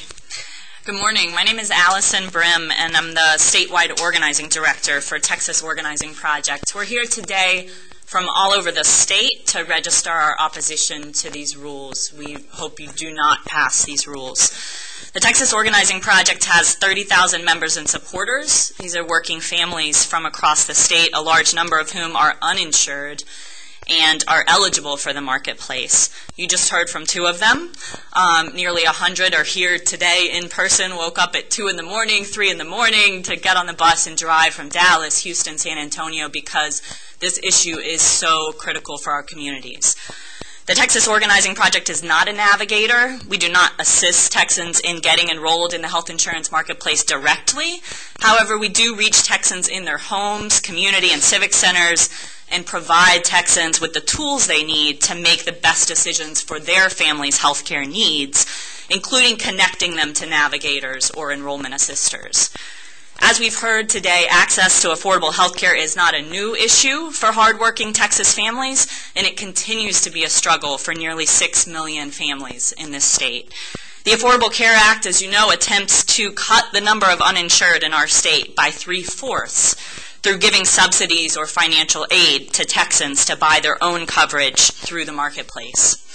Getting insurance is a complicated and difficult process, and that's why Navigator organizations are so important to successfully getting Texans the health coverage they need and rightly deserve.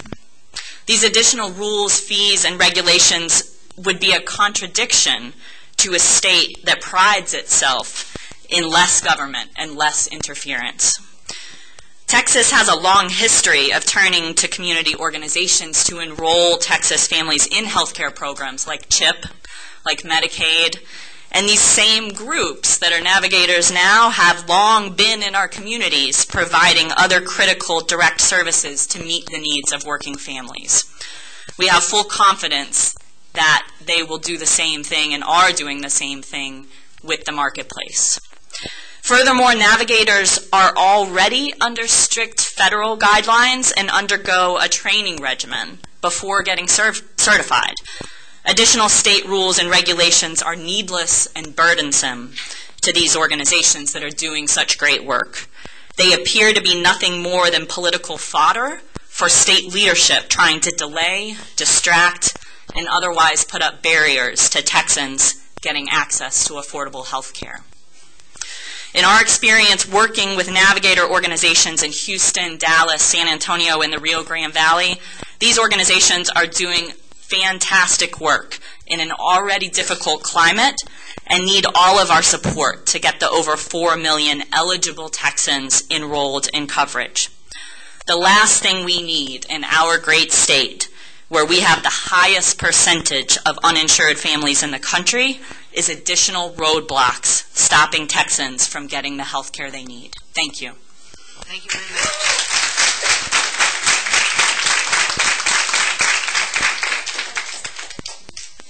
Okay, can I ask Misty Baker from IIAT to come up next?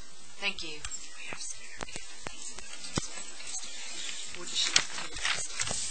All right, Misty, can we get you...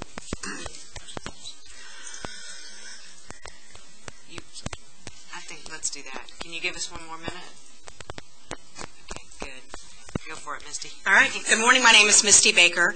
I'm the Director of Health Insurance Services for the Independent Insurance Agents of Texas. IAT has consistently voiced concern about consumer protections under the Affordable Care Act. We believe that Navigators should be educated to help consumers through the process of application for health insurance in the federal marketplace. Navigators should be required to protect the private and financial records of every Texan they serve. In this regard, thorough background checks are especially important. In addition to adequate initial training, Navigators should be required to continuously update their knowledge of the ACA and the marketplace delivery system as it evolves and meet appropriate privacy standards. Consumers deserve to be guided by an educated, financially responsible, registered navigator during this enrollment process. Thank you. Thank you. Now can we have Senator Donna Campbell?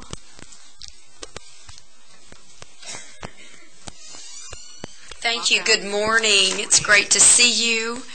I want to take this opportunity to express just my concern regarding the Navigators for the Affordable Health Care Act and throw my encouragement and support behind the Texas Department of Insurance in your scrutiny of the Navigators. The 83rd Legislature passed Senate Bill 1795, and it was signed by the Governor on June 14th. The bill was passed to provide consumer protection by requiring that Navigators, as established by the Patient Protection and Affordable Care Act, have training necessary to advise and guide the public through the process of finding the most appropriate health insurance options available to them. Since this bill was passed and signed, you, meaning the Texas Department of Insurance, have engaged in a process to determine whether or not the federal rules and regulations for Navigators are sufficient. After an involved and thorough process, the agency, I believe, has determined that the federal rules are insufficient and that a state rule is necessary, and I strongly agree. Ultimately, the Affordable Health Care Act, in my opinion, should be repealed. Implementation has caused or has exposed the law's many intrinsic flaws and faulty assumptions, just one of which is an ill-defined Navigator program. Until the Affordable Care Act is repealed or defunded, however, Texas must immediately act to enforce regulations to address the many insufficiencies of the federal rules. One such insufficiency is that privacy standards are not as robust as they should be, and to remedy this, the proposed rule requires that navigators undergo training on state privacy standards before they're allowed to register with the state. Federal training does not include information specific to the Texas Medicaid program or ethics. The state rule, however, will require navigator training on both of those matters. Navigators in their current state are clearly not working. Already there have been reports of navigators encouraging tax fraud, lacking proper training, not going through criminal background checks, failing to safeguard private consumer information, blatantly disregarding their own rules. In many ways, the shortcomings of federal rules imposed on navigators are as big a failure, in my opinion, as the Obamacare website, and pose a bigger threat to consumers, especially our disabled and the elderly. My district, Senate District 25, has expressed numerous concerns for their privacy and invasion of their privacy. Hearings by the House Committee on Oversight and Government Reform revealed navigators and assisters pose real threats to the safety of consumers' personal identifiable information, including their Social Security number, yearly income, and other sensitive information. Federal HHS officials have admitted in sworn testimony that they do not have the necessary budget to visit navigator organizations, vet them, and provide proper oversight. Federal HHS officials have also admitted in sworn testimony that the public has no way to check or verify credible navigators against the official list. There's no way to make sure that someone who presents themselves as a navigator is legitimate. Therefore, the potential for fraud, for fake organizations and criminals to commit fraud is just limitless. Nothing in the federal law, rule, or regulation prohibits a convicted felon from serving as a navigator, a fact that was publicly confirmed by Secretary Sebelius on November 6. Fingerprinting and background checks at the state level are imperative to ensure that Texans' personal information is handled appropriately. And even with that, I might add, there's no guarantee it's going to be handled appropriately. Clearly, those who say your personal information is safe and none of these reforms are necessary are the same people who claim that you can keep your health plan if you want it, and you can keep the same doctor if you want. Just empty promises are just that, and we've got to be vigilant about protecting our citizens. I'd like to thank you, Commissioner Rathgerber, and Associate Commissioner Jamie Walker, and all the Texas Department of Insurance staff, everything that you're doing for your outstanding work in trying to protect Texas and examining the significant insufficiencies that the federal regulators, navigator rules, are showing us. You've adhered to the process that I believe the intent of our Senate Bill 1795 intended. I ask that you please please proceed to adopt this draft rule on navigators as soon as possible in order to protect Texas consumers. I look forward to an opportunity to work with you on any occasion that I can to help put in safeguards for these navigators to protect Texans. Okay, so with that, I will say Merry Christmas and thank you very much. Thank you. I'm glad to see you. It's good to see you. All right. V, are you ready? You want to come up, V Moorhead, next?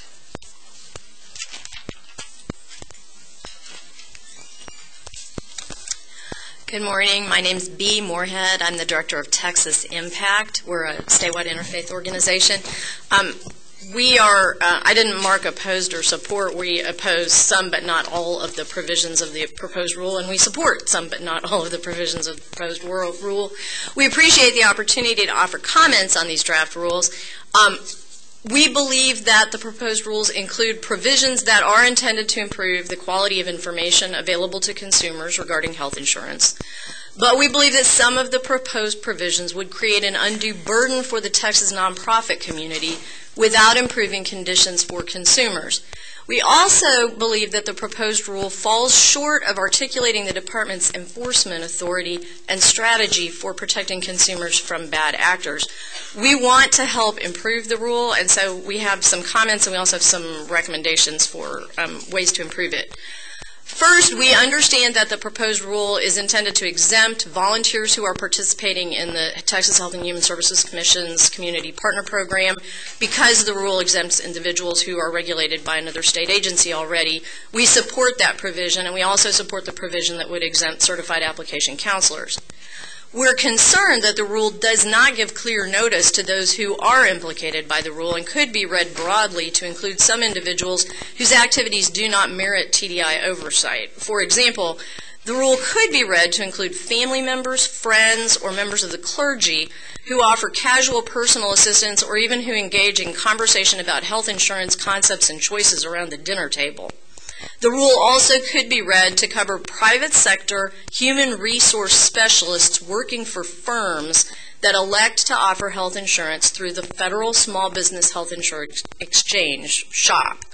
So therefore, we recommend first that the rule be amended to clarify that the only individuals covered by the rule are those who are described by the 42 U.S.C. 18031, the Affordable Care Act Navigator program. This would exempt family members, casual assistance, and conversations within the faith community. Also, we recommend that the department conduct further research regarding private sector human resources staff, including focus groups and surveys. And we would recommend that the department consider holding a stakeholder meeting on SHOP before finalizing the proposed rule. The proposed rule attempts to monopolize the use of the term navigator to mean only those who are providing ACA-related activities. However, existing state laws and rules for unrelated programs already use the term navigator. For instance, the Community Partner Programs Enabling Legislation Government Code 531.751 stipulates that individuals volunteering in the Community Partner Program are referred to as navigators, and also patient navigators is a term of art used in the Medicaid Star Plus program already. So Texas Impact recommends that the rule be amended to clarify that the prohibition on unauthorized use of the term navigator only applies within the context of health insurance application assistance, and it doesn't apply to other state agencies' use of the term or other uses of the term that are occurring in unrelated sections of the law. With respect to registration, the proposed registration process is anticipated to be expensive and time-consuming, but most of the cost appears to be associated with the 40 hours of training that's required in addition to the already long federally required training. If the registration requirements are separated from the training and testing requirements, the registration requirements alone seem reasonable and would provide a valuable backstop for the state to ensure that individuals participating in the federal program don't have unrelated factors such as prior felony convictions that the federal program might have failed to uncover. So we support that registration provision. The proposed rule requires navigators in Texas to receive training on various topics, including state-specific information about Medicaid, that go beyond federal navigator training. Conceptually, this doesn't pose us any problem. In fact, it is Texas Impact's position that the more Texans understand about Texas Medicaid, the better the Medicaid program can serve our state's health care needs. However, the proposed rules prescribe a more or less complete reinvention of a wheel that is already operating smoothly in Texas, and it would create a great unnecessary cost to Texas taxpayers. The proposed rule would require navigator training to be developed and implemented by an outside vendor, despite the fact that the Health and Human Services Commission already provides training on Texas Medicaid to professionals at various levels as well as to the general public. This training has already been developed at state expense, and it's now provided by HHSC at no charge. The cost of the private vendor training is expected to fall entirely on navigators and their organizations. Those dollars will be paid in most cases out of federal navigator grants, which are funded with tax dollars. So, in effect, the rule would require that nonprofits use federal tax dollars to pay a private company to provide a service that duplicates one that our own state Medicaid agency already provides for free. Worse, it's possible that the development of the new training materials could result in additional costs to HHSC because that agency would be the source of the information the vendor would have to use to develop the materials, and they could be called upon to donate staff time to edit or proofread the vendor's materials for accuracy. So the requirement to have a private vendor to do what the state is already doing for free is not explained in the justification for the proposed rule. Texas Impact recommends that TDI remove the current language related to training and testing from the proposed rule and instead adopt language that simply reflects standards for the proficiencies that navigators should possess. Further, we recommend that TDI work cooperatively with HHSC and other relevant state agencies to develop and implement training and testing programs that address the need for additional expertise for navigators that TDI has identified and would like them to have. The proposed rule would require navigator organizations to maintain financial responsibility by posting bond, creating an escrow account, or maintaining a liability policy. You've already heard a lot from the people from North Texas about this. It is likely that the organizations that are receiving federal navigator grants already have liability policies in place. The proposed rules don't indicate that TDI has conducted any specific stakeholder research to clarify the types of policies that nonprofits typically would maintain as part of a federal grant project. We recommend that you solicit stakeholder input specific to the financial responsibility portion of the rule and provide justification for the three choices that are offered, the escrow, the surety bond, and the liability. In particular, the justification should state how the required liability insurance compares to nonprofit policies typically available in the market. And we recommend that TDI consider the role that board liability insurance plays in nonprofit financial responsibility models, because that's not something that's the same for a for-profit model. The proposed rule prohibits navigators from providing substantive information about benefits, which is a task that's already specifically required by the federal law. The proposed rule could infringe on religious freedom in this way by constraining the faith community's ability to discuss specific types of insurance coverage, such as coverage for reproductive health services, with congregants. So we recommend that the rule be amended to delete the prohibition against navigators providing substantive information about benefits, both to prevent a conflict with federal law and to prevent a conflict relating to religious freedom. Finally, despite the amount of detail in the rule regarding navigator registration and the penalties for failure to register, the proposed rule contains no explicit provisions regarding remediation for consumers who are defrauded by fake navigators, nor does it contain any provisions regarding public information or education to ensure that consumers know what navigators are supposed to do. And finally, the proposed rule doesn't have any due process provisions for individuals or groups who are accused of violating the rule, despite the fact that a false accusation could lead to loss of federal funding to the entity. So our final recommendation is that the rule be amended to provide due process for navigator individuals and entities who are accused of administrative violations under the rule. Again, we appreciate the opportunity and we look forward to working with you. Thanks. Thanks, Bea. I appreciate it.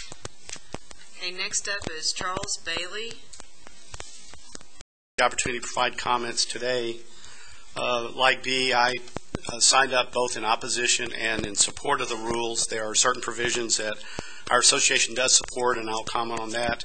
There's also some aspects of the rules that we have concerns with. I want to start with this. Each year, Texas hospitals provide over $6 billion in uncompensated services to patients who lack health insurance coverage. Doctors, other providers also provide substantial levels of uncompensated care, but hospitals often have become the safety net for the uninsured who are sick or injured. They provide the needed services when patients need those services, and hospital staff also often will assist patients in enrolling for Medicaid and other governmental programs. So these rules are important. Certainly reducing the number of uninsured patients in the state of Texas is important, and navigators have an important role in promoting coverage.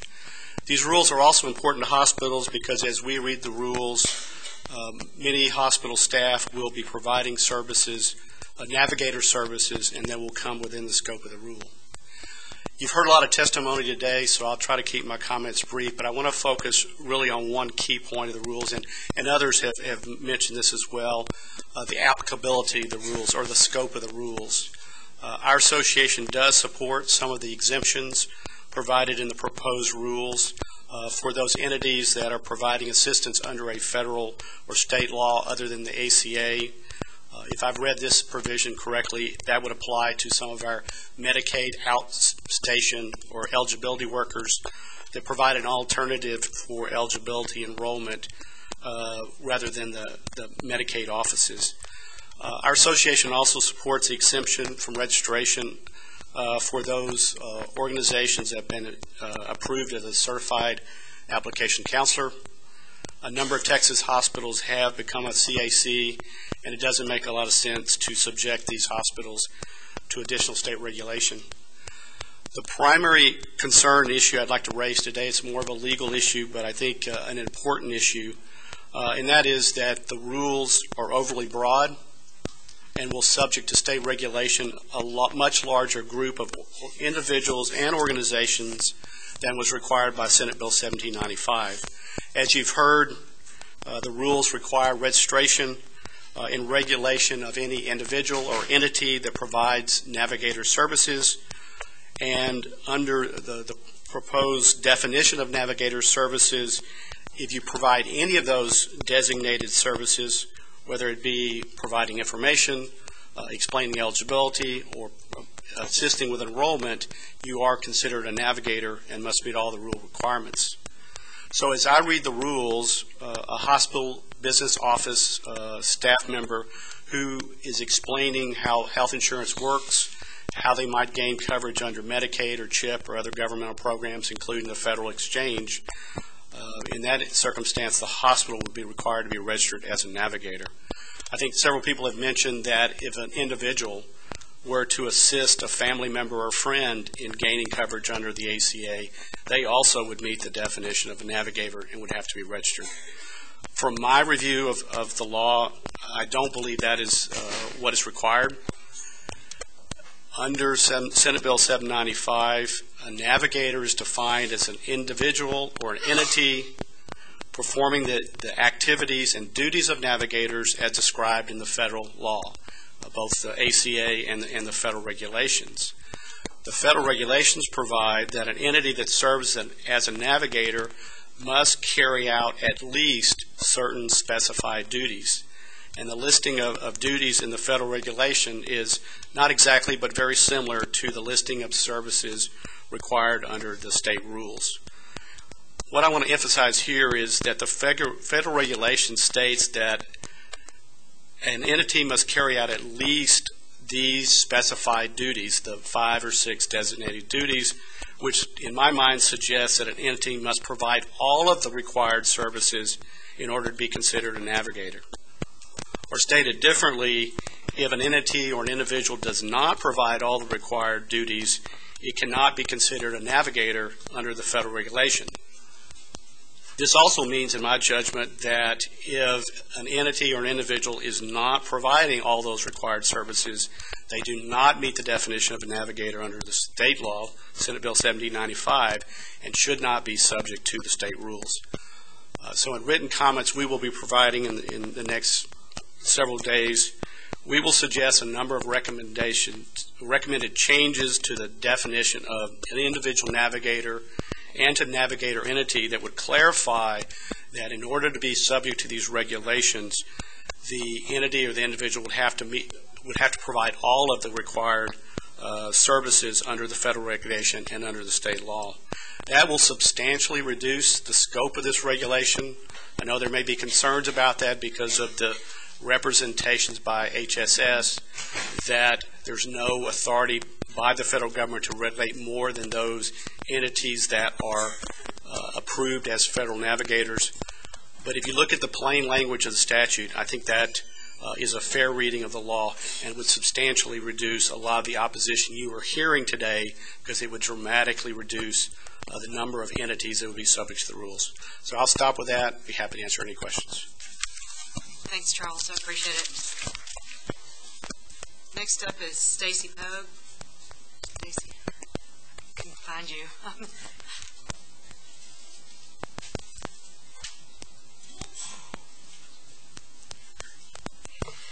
Thank you. My name is Stacy Pogue. I'm a senior policy analyst with the Center for Public Policy Priorities, and though we work on several additional issues now, we were founded more than 25 years ago by Benedictine sisters to work on improving access to health care for the poor in Texas. I want to thank the Commissioner and the staff for putting in a lot of hard work on this rule.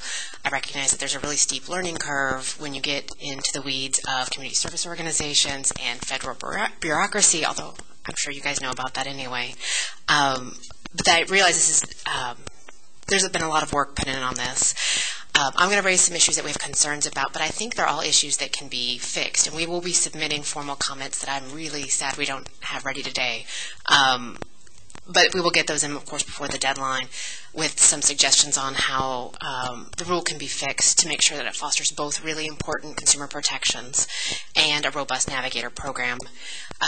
I'm concerned about a number of things that you've already heard about, a realistic timeline for Navigators to come into compliance so the program doesn't have to cease operation, the ability of Navigators to help people understand benefits, kitchen table assisters. But I'm going to limit my comments to 3 areas: the relationship of the rule to Medicaid and CHIP outreach enrollment, the definition of Navigator services, and the different various training components, requirements of in-person assisters. The definition in the proposed rule of enrollment assistance is also a bullet under the Navigator services. Is essentially, I'm just going to summarize it, help with the application for programs in the exchange. And I think it's really important to note that application and those programs in the exchange aren't just private health insurance in the exchange. That application is for Medicaid and CHIP and subsidized marketplace insurance. All are available through the exchange. So under the Affordable Care Act, with no wrong door, there's no way now to go to an HHSC benefits office or a food stamp office and apply just for Medicaid and CHIP. That is also an application for the marketplace. And there's no way, even if you go on healthcare.gov and you think you're applying for private health insurance, that is also an application for Medicaid and CHIP, that those can't be disentangled. And I think that means this rule will have implications for Medicaid and CHIP outreach and enrollment as well.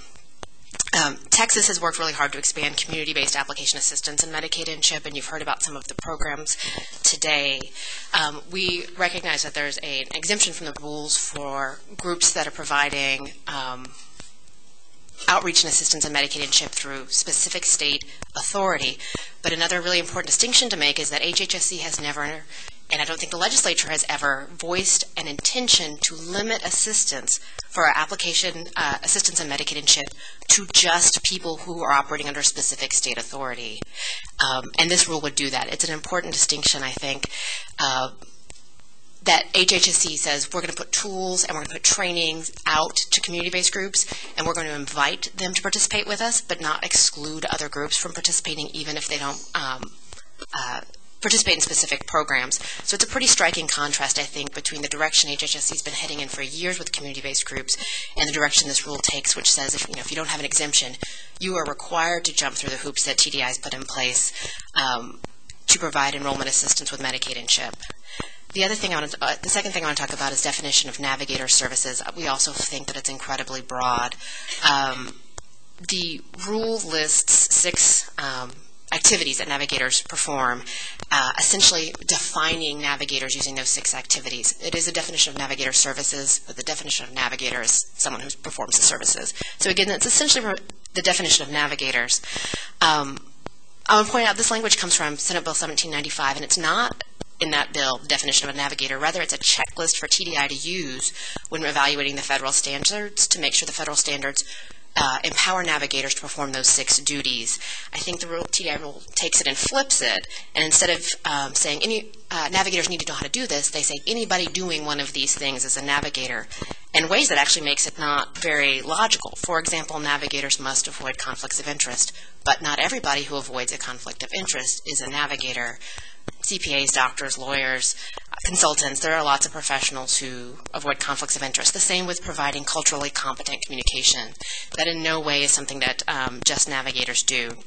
So that broad definition also captures the Center for Public Policy Priorities. I, on behalf of the Center, do a lot of public education that explains how health coverage programs work, how they interact, and explains concepts like deductibles and premiums. And I realized that we would not, as a center, have to jump through the expensive and time-consuming hoops of registration, but we would be subject to the rules and wouldn't be able to give advice on comparative benefits. And I just don't think anything in state law contemplated regulating individuals at any level who are just providing basic education and basic information on health insurance or communicating in a culturally appropriate way, for example.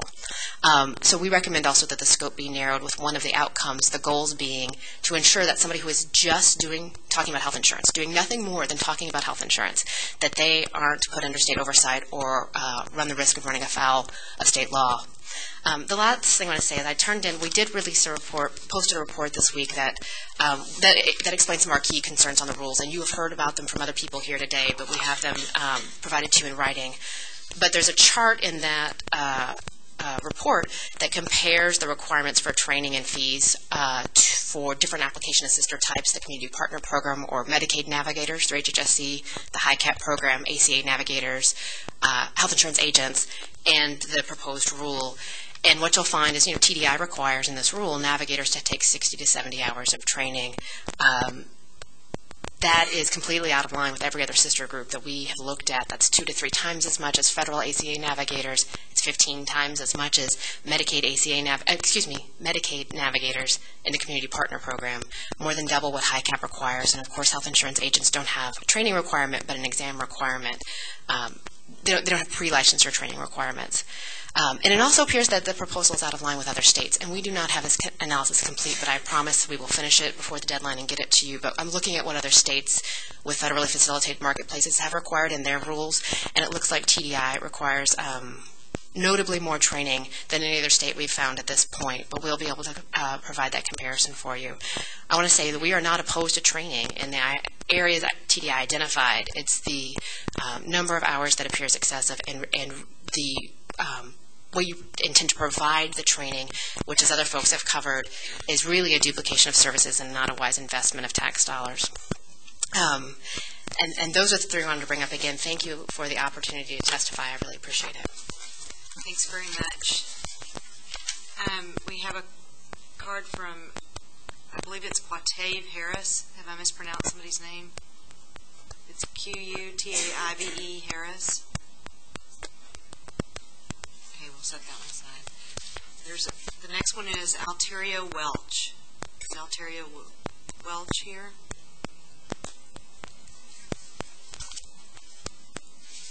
Next is Maureen Milligan. Thank you. I was worried I'd done something wrong. Thank you. Sure. All right. Good morning, Commissioner and Counselor. My name is Maureen Milligan. I'm the President and CEO of Teaching Hospitals of Texas, and I'm here representing them.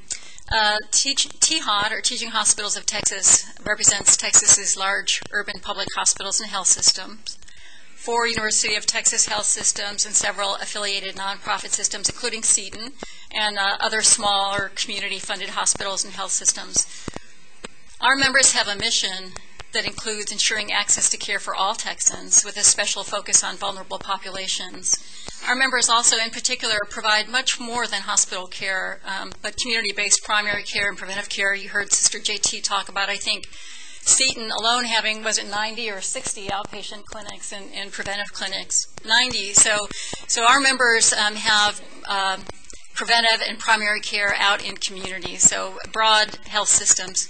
We appreciate the Department's challenge and the pressures that you are navigating today, with different pressures coming from different places. Senate Bill 1795 asks you to provide a state solution to ensure that Texans are able to find and apply for affordable health coverage under any federally run health benefit exchange while helping consumers in the state.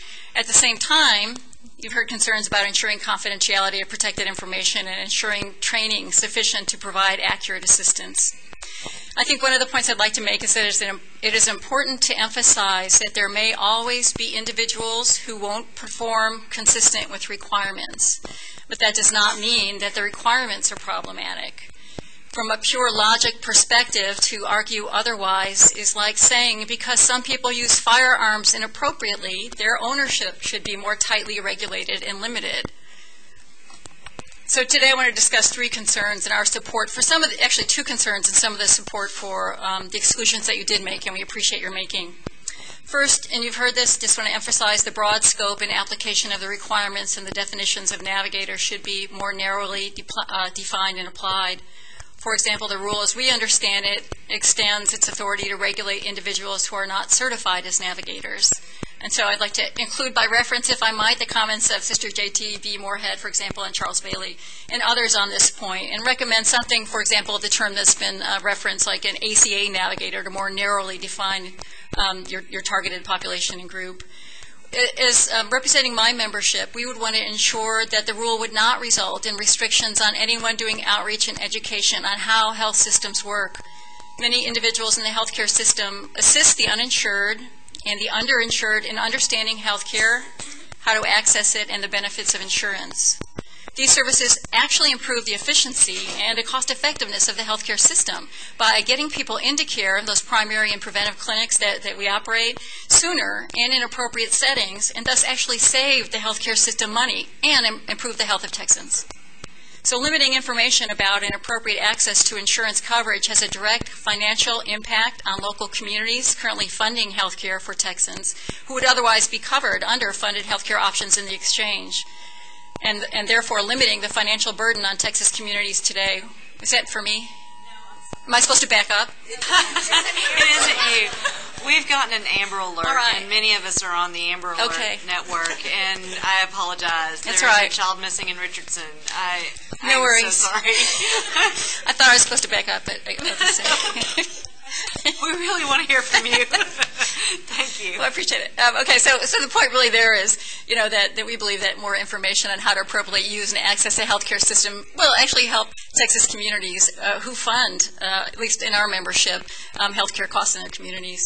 The second concern is the hours and costs of training, and you've heard this, that are, seem to be excessive and may actually work contrary to the intent of SB 1795, which is the basis for the rule. You've heard referenced already, and I'll just repeat this example. Currently, Medicaid and CHIP Navigator certified by the Commission through the Community Partnership Program. That training should offer or could offer you a good model of how to achieve your goals without necessarily increasing the regulation, the costs to Texas, while improving the healthcare and financial sustainability of our system. Just in the comment, Stacy referenced this document that she made, which is really good, the stuff she does. And the comparison here, if you look at it, the requirements, aside from the training for navigators under the current rule, seem to be more like health insurance agent requirements in terms of the costs, the ongoing education, and so forth, with the exception of training. And it might offer one option, which is a proficiency-based approach. So to make sure that people understand the requirements through proficiency rather than tying it to some number of hours beyond what's currently required. Finally, we do support the exemptions that you've made, for example, for CACs and for Medicaid. I think that's appropriate and appreciate your doing so. Thank you for your time. Good luck with your navigation through this issue, and please let us know how we can help. We look forward to it, and happy holidays. Thank you, Maureen. You too. I apologize for the interruption. No worries. Thank you. Okay, I believe this is Bruce Bauer. Do I have the right name?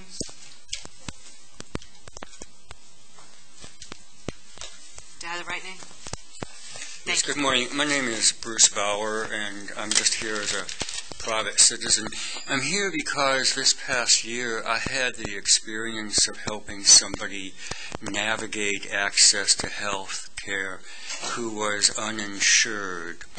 And in the course of that, I had dealings with an independent agent who provided misinformation regarding access to the high-risk pool, and that misinformation delayed access to health care for that individual. I have the question as to whether these rules should not be run by the Medical Care Advisory Committee. The rules and the materials that the department has provided make reference to the impact of Navigators regarding Medicaid. There is a federally mandated committee that advises the Medicaid program in Texas called the Medical Care Advisory Committee. And whether it would be required that these rules be vetted before that committee or not, the input of that committee in the past has provided great wisdom to the process of developing state regulations. So I would certainly recommend that the Medical Care Advisory Committee consideration process be brought to bear regarding these rules.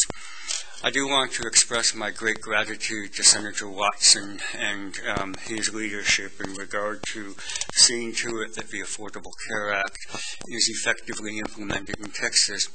Had the person I was helping this past summer had access to affordable care through the Affordable Care Act, that person might yet be living. And I am very, very personally disappointed at the barriers that have been placed in the way of access to affordable care in Texas. There was reference earlier this morning to the big picture. The big picture certainly includes the fact that Texas, unlike Kentucky, did not decide to operate its own insurance exchange, even though Texas, like all states, received federal funding to explore the operation of an exchange. It's not clear to me why Kentucky decided to implement its own exchange, but Texas was not able to. The big picture includes, of course, that many other states decided to expand Medicaid, whereas Texas decided to leave that money on the table for other states to use.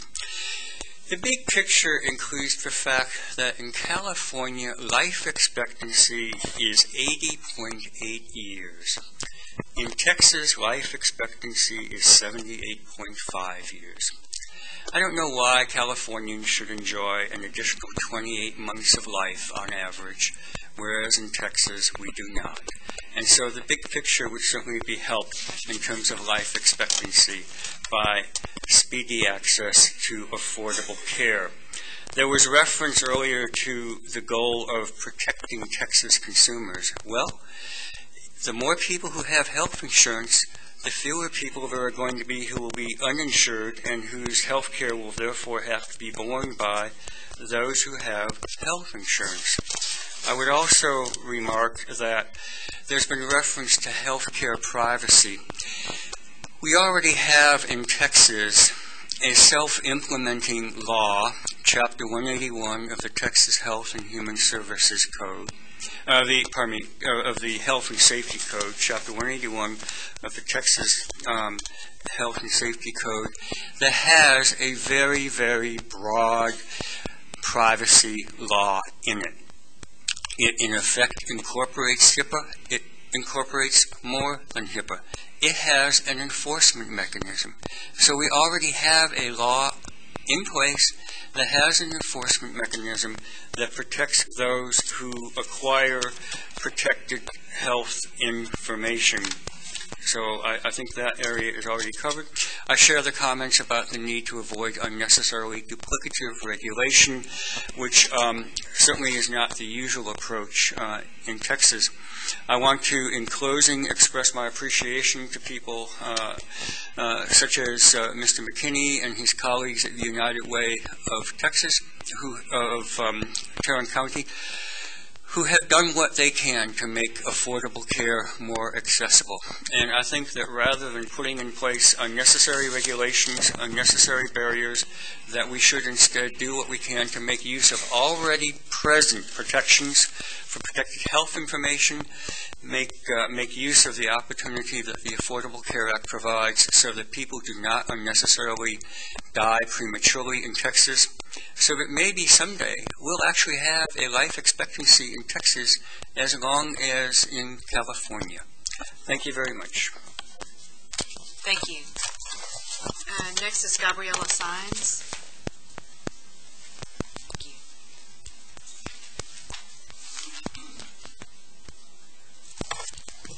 Good morning. Thank you, Commissioner and Council. I appreciate the opportunity to testify today. I am Gabriella Sines, the System Director for Advocacy for Christus Health. As you may know, Christus Health is a healthcare system in 7 U.S. states, Mexico, and Chile. We have 30,000 employees, and in Texas we have 4,500 licensed beds. Last year we were the largest nonprofit provider of uncompensated care in Texas. And through the leadership of the Sisters of the Incarnate Word of Houston and San Antonio, healthcare is not just our business, but it is our mission. As you all know, hospitals across the state have been gearing up for the ACA implementation that is in less than 2 weeks. Hospitals across the state have expended time, money, resources, and people to get all of our staff dedicated and trained so that people that walk through our doors will be as helpful as possible to navigate through the system. At Christus, we are dedicated healthcare professionals. We are trained to provide fair, accurate, and impartial information, and we are trained to also refer consumers to CACs that are designated within our hospitals. I want to share with you a snapshot of some of our current activities at Christus. We do have individual CACs in each of our hospitals. We also have a 24/7 call center that is set up to help guide consumers. We have targeted marketing outreach campaigns to help with the uninsured to provide the surety and safety that they all deserve. We also are scripting with talking points all of our frontline associates, all of our doctors, and all of our staff, because we want to ensure that we are helpful and we are educating the consumers that walk through our doors. We recognize that in the current proposed rules that there are activities that are exempt, like the individual CACs in each of our hospitals. However, we do have some concerns because we think that the language in the rules is very broad and ambiguous and could impose potential restrictions on our non-exempt hospital staff, doctors, and frontline associates. Also, the applicability of the rules. I know we've mentioned that there is a lot of concern on whether or not hospitals and providers are exempt from these proposed rules. And then finally, the negative impact that this would have on the ongoing efforts to reduce the number of uninsured in our state. As you have heard today, the rules are very broad and can be read to be very ambiguous on the activities that could be subject to restrictions and regulations. An individual navigator or a navigator entity that performs any navigator service, and again, navigator service is broadly defined as anything inside of Senate Bill 1795 or included in the ACA. This could mean that anybody who explains, educates, assists, even the basic components of Medicaid CHIP or anything in the marketplace, that they would be subject to the restrictions imposed in the rule. Our concern is that potentially anybody who calls our center or walks through our doors, that none of our staff could actually help conceptually give them the basic information that we think they truly do need. We are hopeful that that is not the intended result of proposed rules, and we are also hopeful that the term enrollment and assistance, which again would trigger the regulation of TDI, this could mean that anybody who walks in and we share with them that they need to navigate through the pages of healthcare.gov, does that mean that enrollment and assistance, does that mean that we would be registered and have to be regulated under TDI? And then finally, the negative impact that the rules will have on ensuring the 6 million Texans that lack coverage. That is contrary to our Christus Health mission of ensuring health care coverage for all. We do have some proposals, and we will be submitting written comments. We do have a list of things that we think can be very helpful to help narrow the base that you are trying to regulate. We also think that there needs to be an added express exemption for all providers that are licensed under Title IV, Section B of the Health and Safety Code. We think that is a reasonable request, given that the preamble does state that the purpose of this rule is intended for consumer protection. We also think that there is legal argument that with any entity that provides assistance to consumers under and in compliance with state and federal regulations, that it could apply to, the exemption could apply to healthcare providers. As you know, as licensed professionals, we are subject to extensive state and federal regulations and our ongoing oversight with privacy and HIPAA and all regulations because we are providers of Medicaid and Medicare. We appreciate the opportunity to testify, and we want to be as helpful as possible as you continue to navigate through this. Thank you. Thank you very much, Gabriella. John Davidson.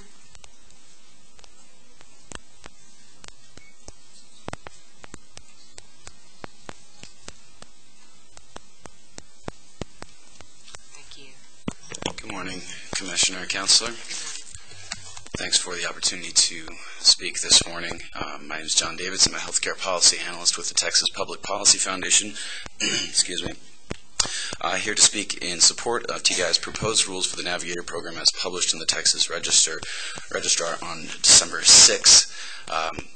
I would say in the context of what's happened today, in the announcement by the administration of an exemption of the individual mandate for those who have had canceled health insurance plans, the implementation of the Affordable Care Act has been highly unpredictable and uncertain, and in light of these developments that change seemingly from week to week, and the fact that the Department of Health and Human Services does not believe it has jurisdiction over any individual or entity providing Navigator services that is not a federal grant recipient, it seems imperative at this point that the Texas Department of Insurance adopt regulations for individuals and organizations in Texas that are performing Navigator functions, whether or not they have received a federal grant.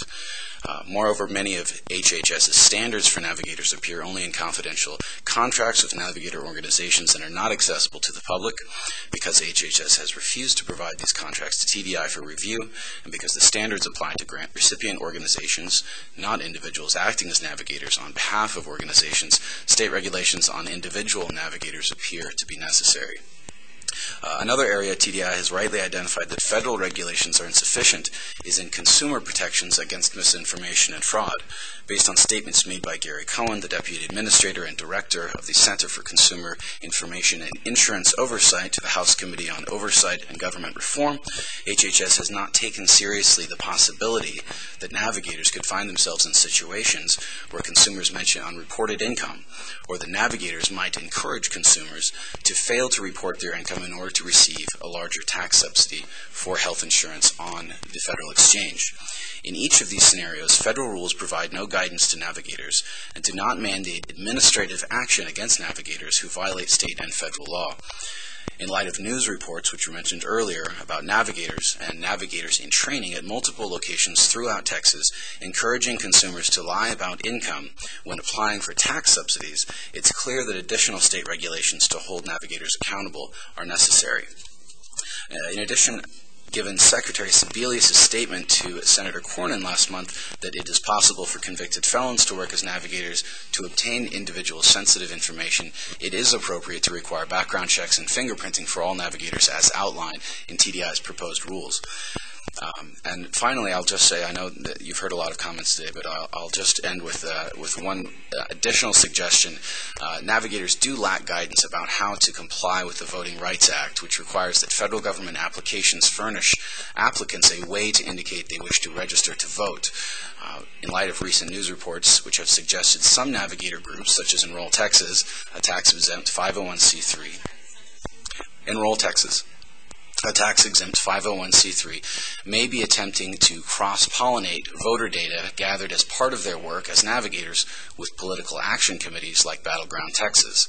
Such reports are alarming in light of the Government Accountability's Office open audit of Secretary Sebelius' communication on behalf of Enroll America.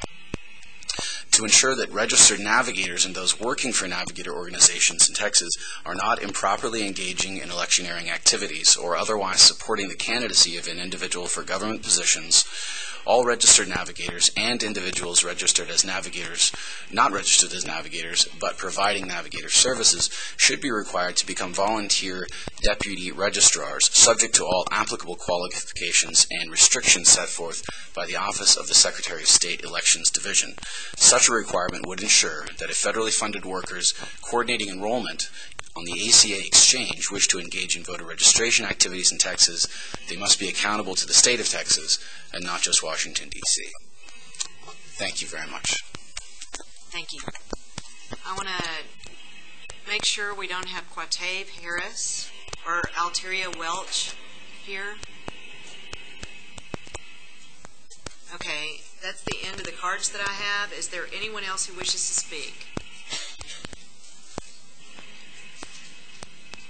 No one else wants to talk? Okay. Let the record reflect that all those desiring to comment today have now done so.